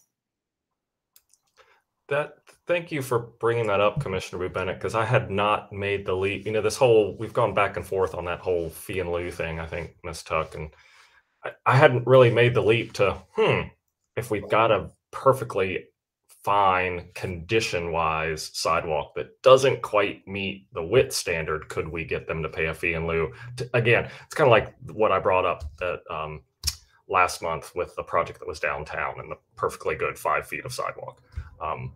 So that's a great idea. Obviously, we have to ask if the applicant would be amenable to that. Miss Ashley, you had your hand raised, or? It was just a clarification. So Shannon, you had said if we do the fee in lieu, that they would, I thought you said that they would be dedicating an easement to the city. But in this case, they're doing the fee in lieu because they really don't have a place to put the sidewalk. So actually what Ms. Bubenik is saying seems to make sense. You're saying fee in lieu, or part of it might be fee in lieu, actually money that could be used for a sidewalk in this vicinity, and part of it they would pave the additional foot if that's an agreed upon condition. Yeah, there are 2 sidewalks that we're discussing.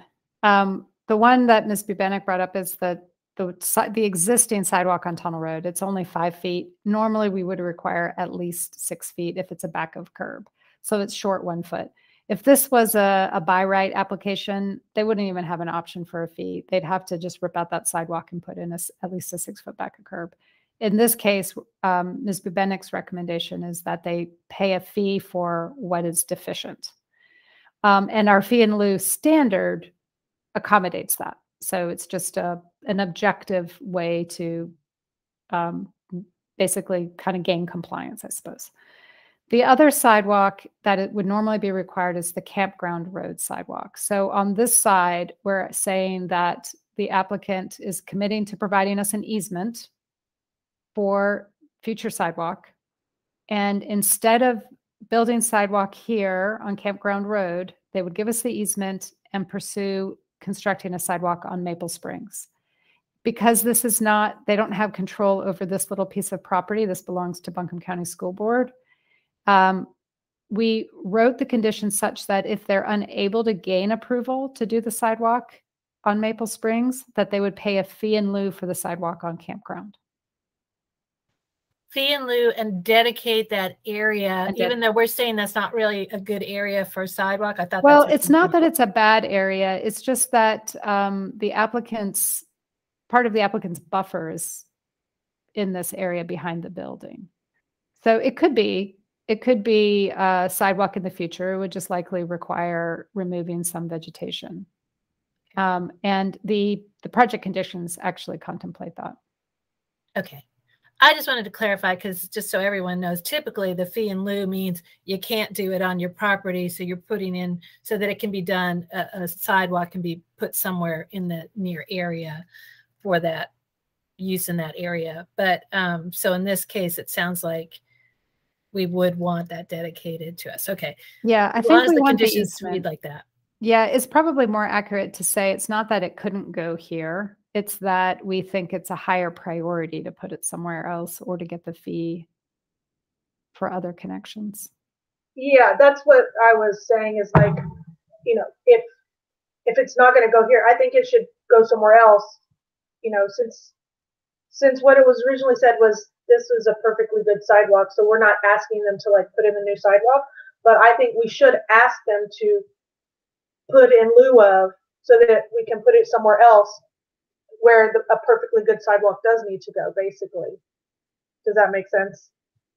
Yes. Yeah. Well, and I think the idea of the part along the campground road is it's not like it couldn't be done. It's that that's their buffer. And the buffer for the residents that are there now, the buffer is, I'm sure, way more important than the sidewalk. 15 years from now, the sidewalk may be important, and then at least there's the easement to be able to do the sidewalk. So I think it's a good way around it. I will not attempt to revise that condition. Maybe we can just say that that condition will be revised before it goes to council, I guess. Speaking of the conditions, so the one other thing, and we'll ask the applicant about the fee in lieu for the 1 foot on Tunnel Road, and then about the bus stop. The one other condition that just, it doesn't give me heartache, but in number 3, where it talks about facades greater than 35 feet in width shall be articulated by varying the setback materials and or window door openings. To me, it's a little vague. It's like you could do one of those 3. I think it should be that it has to vary, like the front elevation needs to have some articulation, and then the other 2 certainly. But, you know, like the, you know, there is the requirement for buildings, you know, if there is more than, is it 50 feet linear, it has to then push in or out. Oh God, I'm sure you remember those numbers right off the top of your head, Shannon, but I'm thinking about that because that wall on Tunnel Road is going to be more than 35 feet. So. Yeah, it's, I think because we also require a primary entrance or a principal entrance, like a well-marked primary entrance on the front facade. The applicant wasn't really concerned about being able to break up the facade. So it's probably overkill in this particular case, but yes, you're thinking of some of our form code standards that say when your facade is over a certain amount, you must offer some relief. I think that's an easy enough condition to adjust if the applicant is open to that. It sounded like they weren't too worried about it initially, so. Okay. Yeah, again, it's kind of one of those, it's just, you know, I figured that will happen, but as much as I'd like to make sure it does. Commissioner Barton, you had a comment or a question. Yes, thank you, Chair Archibald.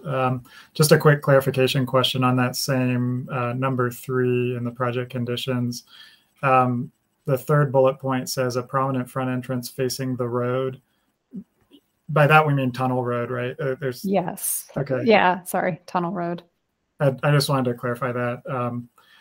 You know, this may be getting ahead of ourselves, and I'd love to hear what the applicant has to say about these conditions that are fairly general and seem, you know, reasonable and easily achievable. The site plan that we have here looks like the parking area along Tunnel Road is there because there's an existing storm pipe. And so they're not placing the building up closer to Tunnel Road. And so because of that, it seems like the main visitor entrance or client entrance will be to the left from the parking area. And then it might be that there's like an employee entrance facing Tunnel Road. So I don't know. To me, it maybe seems less important that we have a prominent, you know, condition that there be a prominent front entrance facing Tunnel Road, just acknowledging the realities of this site and the constraints. But I'd love to hear from the applicant and see their thoughts on the matter. And one thing we discussed with the applicant, that did come up. We see that there's, you know, the accessible parking is on that western side. And, you know, we see some projects kind of do like a corner entrance. And we thought that that could be acceptable based on, you know, as long as the design kind of makes it clear and readable. But we are trying to kind of give this building some orientation. And I think that well-defined entrance is important. It doesn't need to be the main customer entrance. It can be, you know, secondary in use, but just be a well-defined entrance. So that's kind of what we were shooting for. Yeah, you know, I think in most cases, we probably would look at that site plan and go, we would want the building to be up against the front and not have the parking in the front. But you're right, with the storm, the existing, I think it's labeled as an existing stream culvert. I'm sure Mr. Sugg can advise us further, but yeah, whether talking about the entrances, yeah. Any further questions for staff at the moment?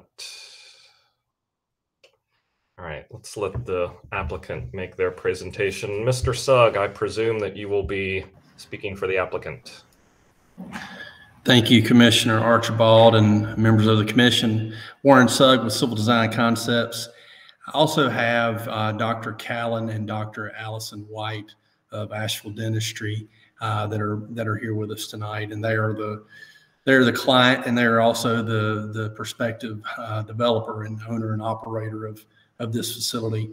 I'd like to thank staff. Shannon and I have been talking about this particular site for more than 6 months now. To give a little wraparound, at one point we were considering this as a straight rezone, and for any number of different reasons, just the complexities of a straight rezone and the optionalities of all the different things that could be installed here was something that staff wasn't comfortable with, and that's why we're here before you with a CZ.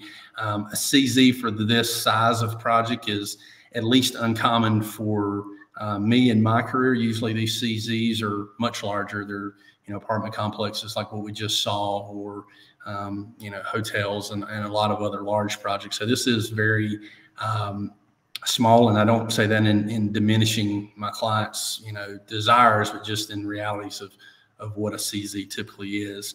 That said, we're super excited about the project. I'll let Callan and Allison add to it if there's an appropriate time for them to speak about it. But they are local folks. They've got a couple different practices around town. They're currently looking to get out of a rental space and have something of their own that they develop and operate and own. So there's a lot of excitement about having that here. We think this is a great spot.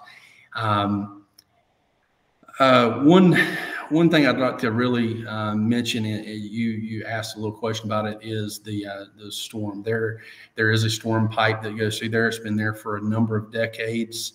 The site has set for a number of decades, pretty much unused and vacant. It has been encumbered with quite a bit of kudzu, and current landowners as well as neighbors. When we had a neighborhood meeting, all, you know, just sort of mentioned that, and they were excited about the opportunity for something to be developed here that would, you know, be it used and cut down on the kudzu that just takes over.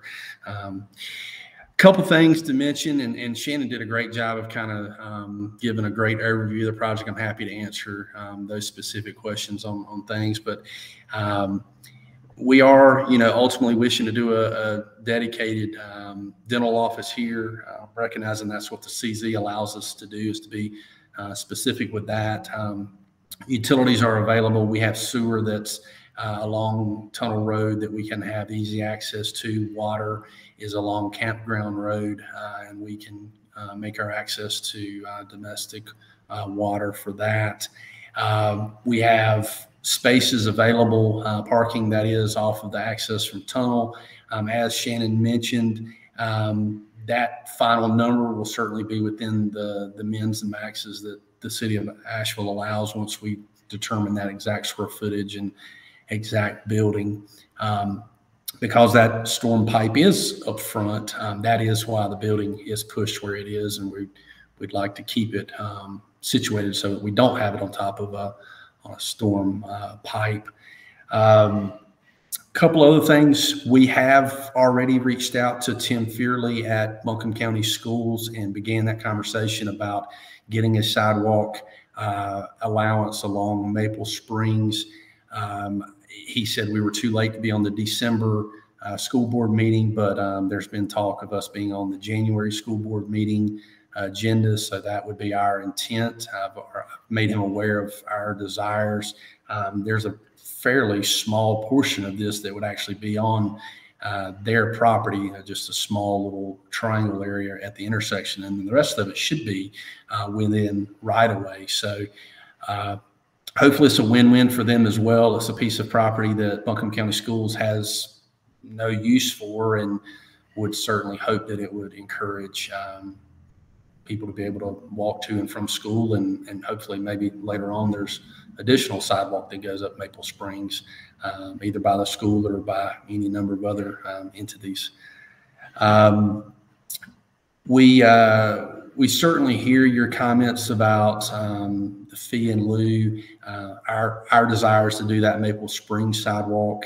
If that hits a dead end, we'll certainly do the fee in lieu and do the easement requirements for the future. I think I'll just stop right there and answer any questions you all have of me. I guess I will touch on Mr. Barton's comments about the predominant front and side. Yeah, we don't know the exact program of the building yet, where that entrance will be, but in my discussions with Shannon, we certainly recognize we're not going to have just a rectangular flat building. It's going to have windows and doors and awnings and things that will sort of move in and out. So we don't have any real concerns over the fenestration and breaking up of the mass of the building.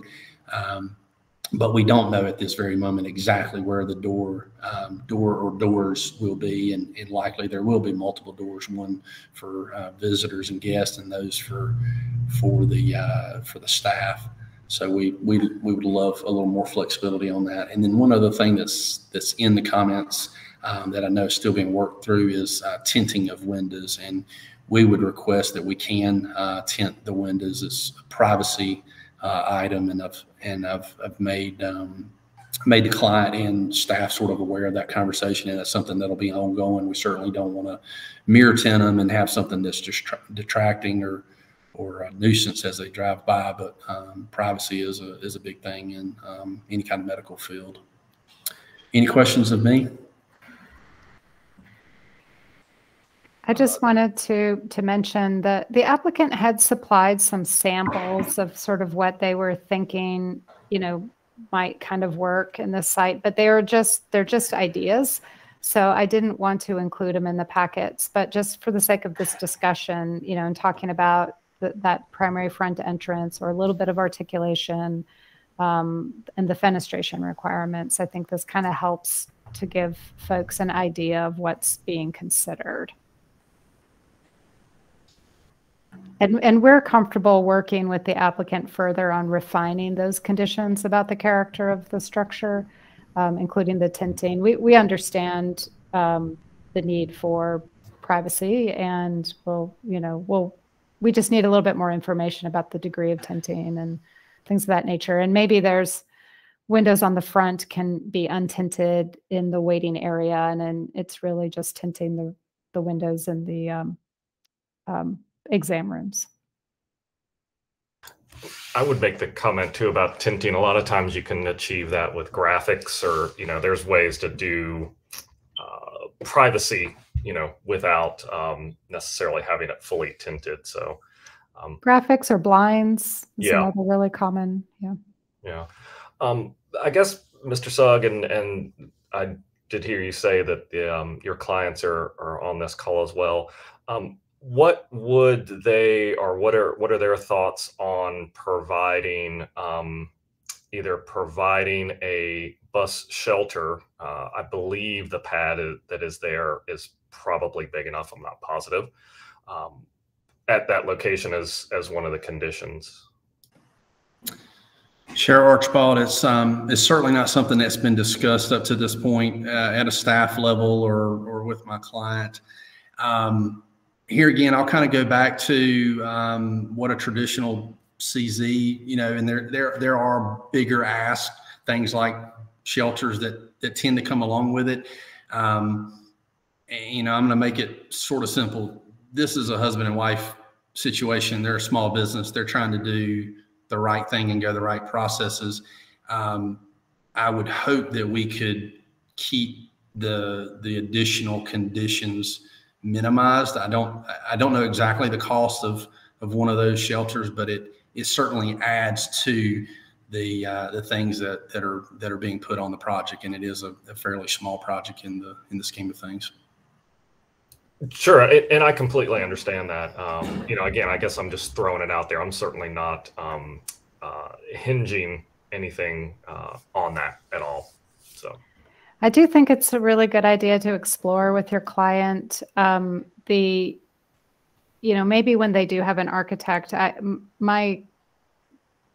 what I've heard from others and other designers is it's less expensive to actually probably have somebody design a bus shelter, a simple bus shelter that reflects the character and the architecture of your new building than it would be to purchase and install the city's standard. And you'd probably be more happy with, your own version of that. But given that this is a community service and there is an existing bus stop right on that road frontage, I do think it is a good thing to explore and would certainly further demonstrate compliance with the city's comprehensive plan. And I think in the scheme of construction of this type, the additional cost is not excessive. There's always costs associated with with any kind of development.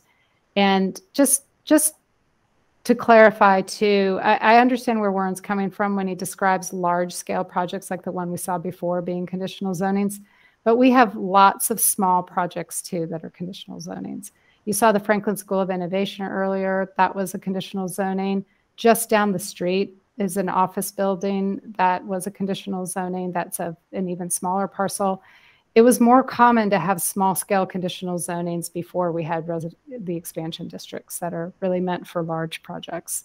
So it's not uncommon to do a smaller scale conditional zoning. Commissioner Barton, you have a question or a comment? Yes, thank you, Chair Archibald. On the issue of the bus shelter, I'm certainly a proponent of adding bus shelters to our growing bus network. It's an important piece of the puzzle, to encourage ridership. At this location, though, I don't see how it's going to be a huge benefit to the community. The extension of the sidewalk where the bus stop is only looks to be about an additional 3 feet, if that. So we're talking about, you can't block the sidewalk with the shelter. The applicant would be adding probably an additional 3 feet of concrete minimum beyond that. in order to get the required, ADA bus alighting area. And then, there are going to be further accessibility requirements, probably connecting that bus shelter potentially to the building. So I think it's sort of like we're maybe aspirational for the right reasons, but we may be imposing a condition that has a lot of unintended consequences and would probably require a retaining wall on the back end. So I'd hesitate to put it in as a condition. I would certainly support having the applicant explore it with Mr. Sugg and the civil engineering team, because we do need them, but it just doesn't seem in this location like it's that feasible. They definitely would need to increase the size of the pad. As far as any other access, the sidewalk is going to provide the access sidewalk, and then through the, they may have to do a slight piece of sidewalk next to the driveway, probably would make the most sense, so that it's not, someone's not walking in the drive aisle, so to speak, to get in there. But certainly hear what you're saying. I think it's one of those that we're always trying to get those. It's kind of like sidewalks. We always want, if we can get a sidewalk put in, great. And so if we can get a bus shelter, I think it's great as well. And they are mobilizing concrete. Yeah. To the site. So. Commissioner Bubenik. Thank you. I think we have to start holding everyone accountable that's coming before our commission, whether you're a small business, whether you're a large business, because, like for the bus shelter, that's something that we need. And if your business happens to be where the bus shelter is, that's something that you're going to have to hold yourself accountable and to put into your business plan. And, so maybe you're not having to pay for the sidewalk, but you're having to pay for the bus shelter. And that's something that is your business, and it just happens to be right there in front of, on the sidewalk. And as the commissioners, we have to think, it may not do something good right now because there's not a lot of traffic, but in 15 years, that part of Tunnel Road is going to look completely different, just like how Hendersonville Road looks different now, or how downtown looks different now. And if the commissioners 15 years ago had thought about the sidewalks in downtown, we might not be having this discussion about sidewalks right now. So that's why we're all on this board, is to really have that vision for the future, and to really walk our businesses through this process and kind of help them all figure that out. So while it may take a retaining wall, or it may take an extra slab of concrete, we really have to think about those kids that may be coming to the dentist after school with their parents, or somebody who's living in those apartments down there by the VA, just taking the bus down to the dentist. So, that's why this bus stop is important. That's why the extra foot on the sidewalk is important, because the sidewalk's already not ADA accessible, but maybe the bus stop is, and then they can go on into the dentist office. This is actually one of our higher ridership routes, the Tunnel Road. I know the South Tunnel Road section is the highest, or one of the high, second or first or second in terms of ridership. I'm not sure how far down Tunnel Road, but I know the overall route between the VA and downtown along Tunnel Road is one of our highest, has the highest ridership numbers. Yeah, certainly. I just thank you, Commissioner Bubenik, for making that statement. I certainly would agree with pretty much everything you said. It's definitely that forward thinking of what will it look like, not what does it look like now, or what does it look like in the past, but what will it look like? So, Joe, I just wanted to comment, yes. And Shannon, this is a question for you, but when there's a condition for a bus stop, doesn't it usually come from our transportation department to say there's a need there? I heard somebody say there's already one right down the street. Sometimes when you build one that's a different design from the city's design, then the person has to maintain it. We had that in Montfort. It was a different design, so the city would not maintain it. So I thought our typical process was city request a dedication of an area, perhaps requires it to be built to a city standard, but we've already checked with the transportation department that that is a needed stop. It's an existing stop. I mean, it's not, we're not adding a bus stop. The stop's already there. The question is whether or not we should add a shelter. And a shelter to the stop. Okay, that's Mhm. what I wasn't sure, because I thought there was Yeah. already some shelter, and we're talking about either improving the shelter and improving the area. No, and at least I think the policy has changed. We had a different development application recently where, now this one was downtown, but they were proposing a custom design shelter, and the city was willing to maintain it. They would install it, build it and install it, but then the city would maintain it. Okay. Commissioner that would have to be Fairclough. worked out. Sorry, I pressed the wrong button. This question's directed more toward, I guess, the staff. I mean, is it typical to, the plans are well thought out that are submitted, but is it typical to have such a preliminary plan that we're giving 2 years conditional zoning to? I'm just, It's a little unusual to have it this conceptual. But, we are trying to be flexible and kind of recognize that it's, the applicant is, they're private business owners, local business owners. They're not, and professionals, they're not developers. And so they're unsure of what their plans are just yet. And they're trying to secure the property and the opportunity to be able to do a dentist office at this location. So if they don't, they're reluctant to invest, and actually large developers are this way too. They're reluctant to invest too much in terms of design work until they know that they can actually, that they'll be approved to construct a non-residential use here. And I would like to comment, we actually don't own this property yet. So our purchase of this property is conditional on having it useful for our business. So we are trying to limit our investment into a potential area that we may not even be able to purchase. So we're really putting in quite a bit of investment up front to a theoretical plan. So I think that is also a factor. If I appreciate that, if you can just state your name just for the record as we're doing this. Allison White. Thank you, Ms. White. I certainly understand, where you're coming from. Obviously, there's a lot of small business owners like yourselves that would like to, have a piece of property like this and have your own building. And so there are a lot of hurdles to being able to do that for sure. And I think Commissioner Bubenik made some good points, though, as far as a local small business providing something for the community looks even better. So, again, it's always a balance. So, sure.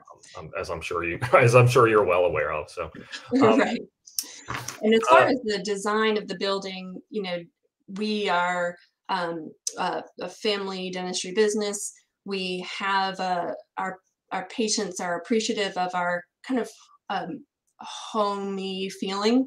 And so I believe, our goal is for the building to look more residential, not a big square office building or something imposing. It's going to be more welcoming. And so even though we don't have those particular plans and it is more conceptual, as you mentioned, I would like to at least hopefully put your minds at ease that is our intent.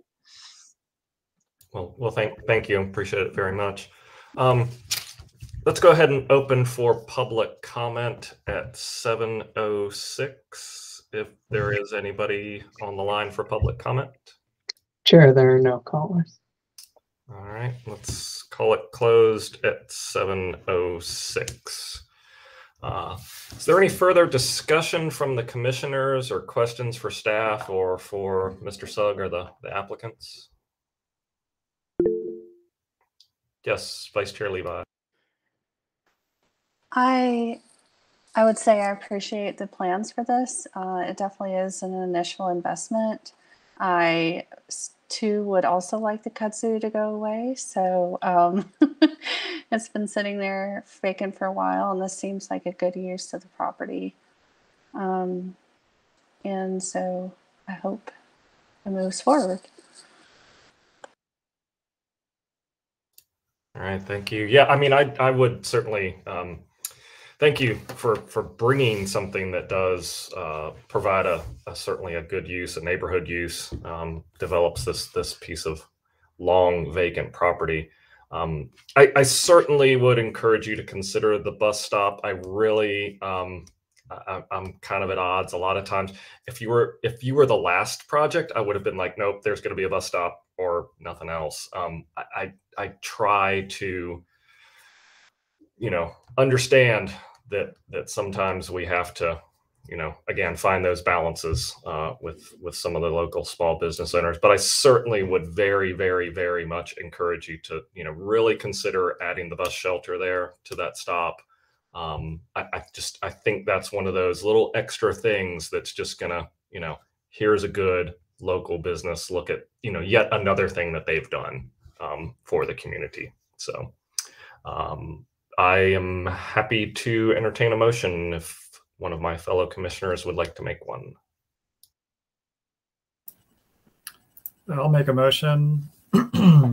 I move to approve the conditional zoning request for the property located at 990 Tunnel Road from residential multifamily low density RM6 to Office 2 conditional zone O2CZ with an amendment to the future land use map of the Living Asheville Comprehensive Plan from residential neighborhood to traditional corridor, and find that the request is reasonable, is in the public interest, is consistent with the city's comprehensive plan or other adopted plans, and meets the development needs of the community in that the request, 1, promotes health and wellness by supporting medical facilities in proximity to neighborhoods, 2, encourages responsible growth by prioritizing development in areas targeted for growth, and 3, supports the development of an underutilized site. A second. All right, we have a motion and a second. Before I do the roll call vote, Shannon, do we need in any way to make mention about the condition about that sidewalk that the text in at least the project conditions we're looking at is slightly incorrect? Yeah, we can certainly say with the correction as noted. Okay.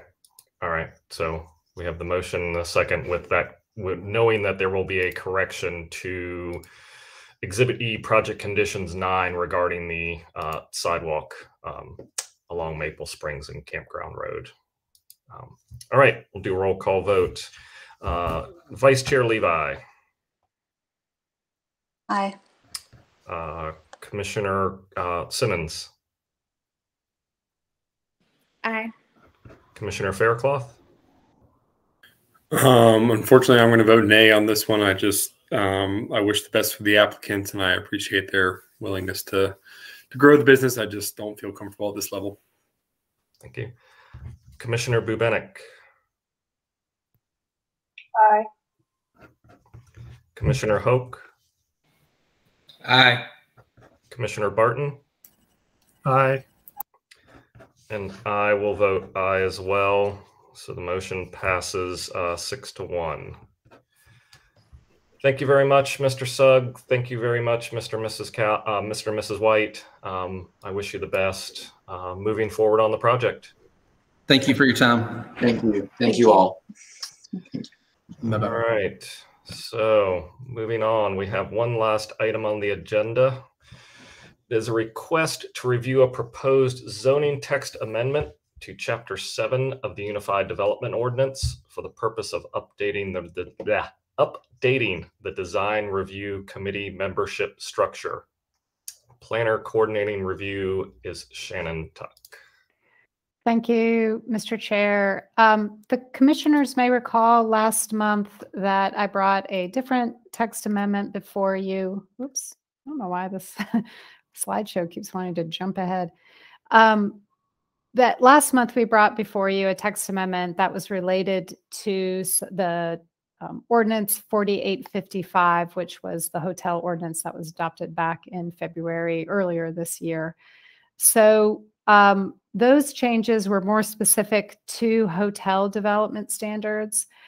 But the 6-month report to council also included a recommendation to change the committee appointment structure of the design review committee. So that hotel amendment back in February included both establishing the overlay district as well as the new overlay development requirements for hotel, and came up with a new review process for it. But it also created the new formal design review committee. So design review had previously been performed by our downtown and riverfront commissions respectively, depending on the location of the proposed project.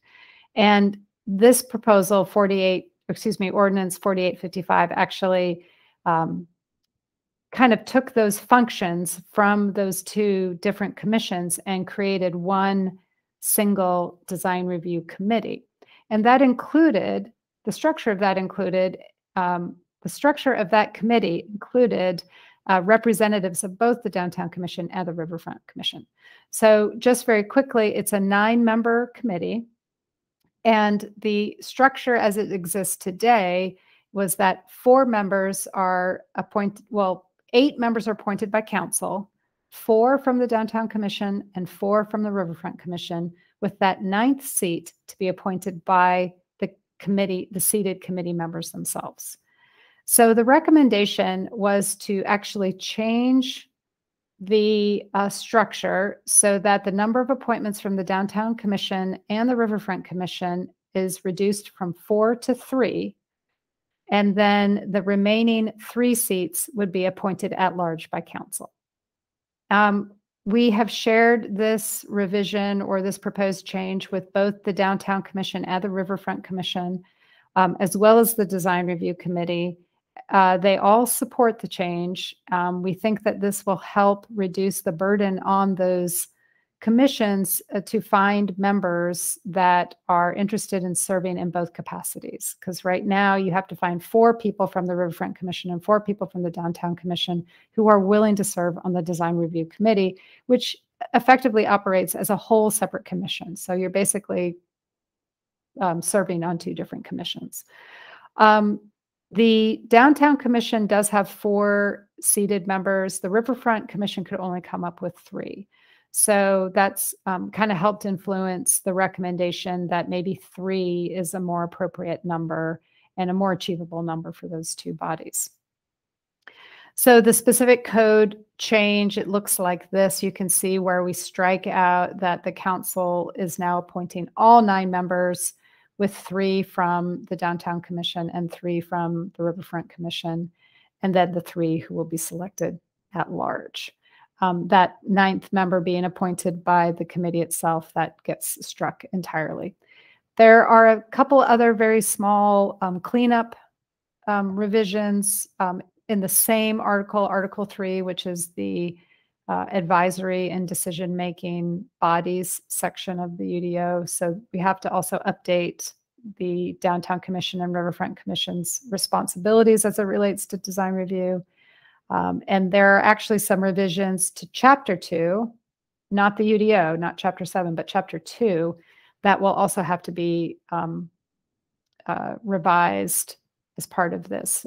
This body, the Planning and Zoning Commission, doesn't review amendments to code that is not part of the UDO. That's in a different chapter. So that's not being shared with you, but council will have to adopt it later, and it will be part of this, this proposed ordinance. That concludes my summary. I'd be happy to answer any questions. Okay. Thank you very much, Ms. Tuck. I can't say I feel pain for them not wanting to serve on 2 commissions, but that's, you know, there's only a few of us that are crazy enough to do that, I guess. I did listen to the DRC meeting from the other week, and it seemed like they were completely fine with it, and it certainly makes complete sense to me. So I don't know if any of my fellow commissioners have any questions or comments they want to make. I mean, this one's a pretty straightforward one. So, hi. Yep, go ahead. I'd like to ask, so you mentioned that the one about the parking and lodging even downtown was going to be a different point at another meeting or something not under our review. Could you repeat that, please? So ordinance 4855 was, what we sort of just informally refer to as the hotel ordinance that was adopted back in February. Correct. And after that was adopted, council asked staff to come back after 6 months with sort of a report on how things are going. So at that 6-month report, we said, well, we think there's some code changes to the hotel ordinance that are worth pursuing. And we also think shifting the structure of the design review committee makes sense. And council said, that sounds good, please come back. Last month, I shared with you all the revisions to the hotel section of the code. And this month, I'm sharing with you the changes for design review committee. So you've already reviewed and supported the changes last month for the hotel stuff. That was, you may recall, it was mostly the definitions. Yeah. Kind of updating the definitions for hotel and extended stay and that stuff. So that's all on its way to city council now. Okay. I just remember that being like back to back, that one project in South Slope, and then we had that decision. So yeah. Yeah. Is Ms. Tuck, is the idea that this and the previous last month's revisions would go to council at the same time, I guess? Or I don't think so. We had up next week, right? Yeah, we had discussed doing them together as one ordinance, but they kind of deal with different subjects. One is really about updating development standards and definitions, and the other is about the structure of the committee. The creation of the design review committee was part of the hotel ordinance, but it wasn't the main part, I think. So I think we just thought it might make more sense to people if we separated them, especially because this particular ordinance also is going to require changes to Chapter 2. And the hotel stuff doesn't have anything to do with Chapter 2. Well, and the DRC is kind of a standalone thing now that it's been created. Exactly. Anyway. Yeah. So. They may end up on the same night, but actually I think they're going to be staggered. All right. It looks like the calendar for council says that the hotel development standards will be on the 14th. But yeah, so this won't be on the same night. So okay. December 14th. Yeah. Yeah. Okay. If no one is jumping to make a motion, I certainly will. I don't see anybody jumping to. Did we open public comment? Oh, thank you. We will try to do it again. We will open for public comment at 7:20. Is there anyone? Chair, there are no callers. Okay, great. We will close for public comment at 7:20. So now I'll do the motion unless someone else is going to jump up and want to make it. But I move to approve the proposed wording amendments to Chapter 7 of the UDO and find that the proposed amendments are reasonable, in the public interest, and consistent with the city's comprehensive plan, and that they, 1, support greater diversity on city boards and commissions, 2, promote great architecture and urban design, and 3, act on a comprehensive study of lodging facilities and their impact by developing new policies for hotel development. Second. Was that Ms. Levi? Ms. Simmons. Oh, Simmons. Sorry, apologize. I couldn't. It was. I probably need to turn up my mic there. Okay. Do a roll call vote then. Commissioner Barton. Aye. Commissioner Hoke. Aye. Commissioner Bubenik. Aye. Commissioner Faircloth. Aye. Vice Chair Levi. Aye. Commissioner Simmons. Aye. And I will vote aye as well. Motion passes unanimously. And so that concludes the agenda of public hearings. The next scheduled meeting for the commission is set for Wednesday, January 5th, 2022. And as always, you can find out more information about the agenda at the commission's website. Before we adjourn, I just want to thank everybody for being here tonight, staff for all the work that they've done over this year. Certainly, in the transition to the virtual meetings. It's definitely gotten a lot better. And definitely want to thank all my commission members, for volunteering your time, which is perfectly perfectly in spirit of the season of giving. So thank you all for, being here and showing up and bringing such, great discourse to everything. So very much appreciated. Thank you. So thank you. Thank you. Thank you, staff. Y'all kick butt. You do great. Thank you. Is there a motion to adjourn? Motion to adjourn. All right. And I'll second that. So all those in favor, say aye. Aye. Aye. Aye. All right. Everybody Thank have a you great all. night. Have a good rest of the year and see you next Happy week. holidays. Happy holidays. Happy Christmas. Happy New Year. Good Yeah. evening. Bye, guys. Talk to you soon. All right. Bye-bye.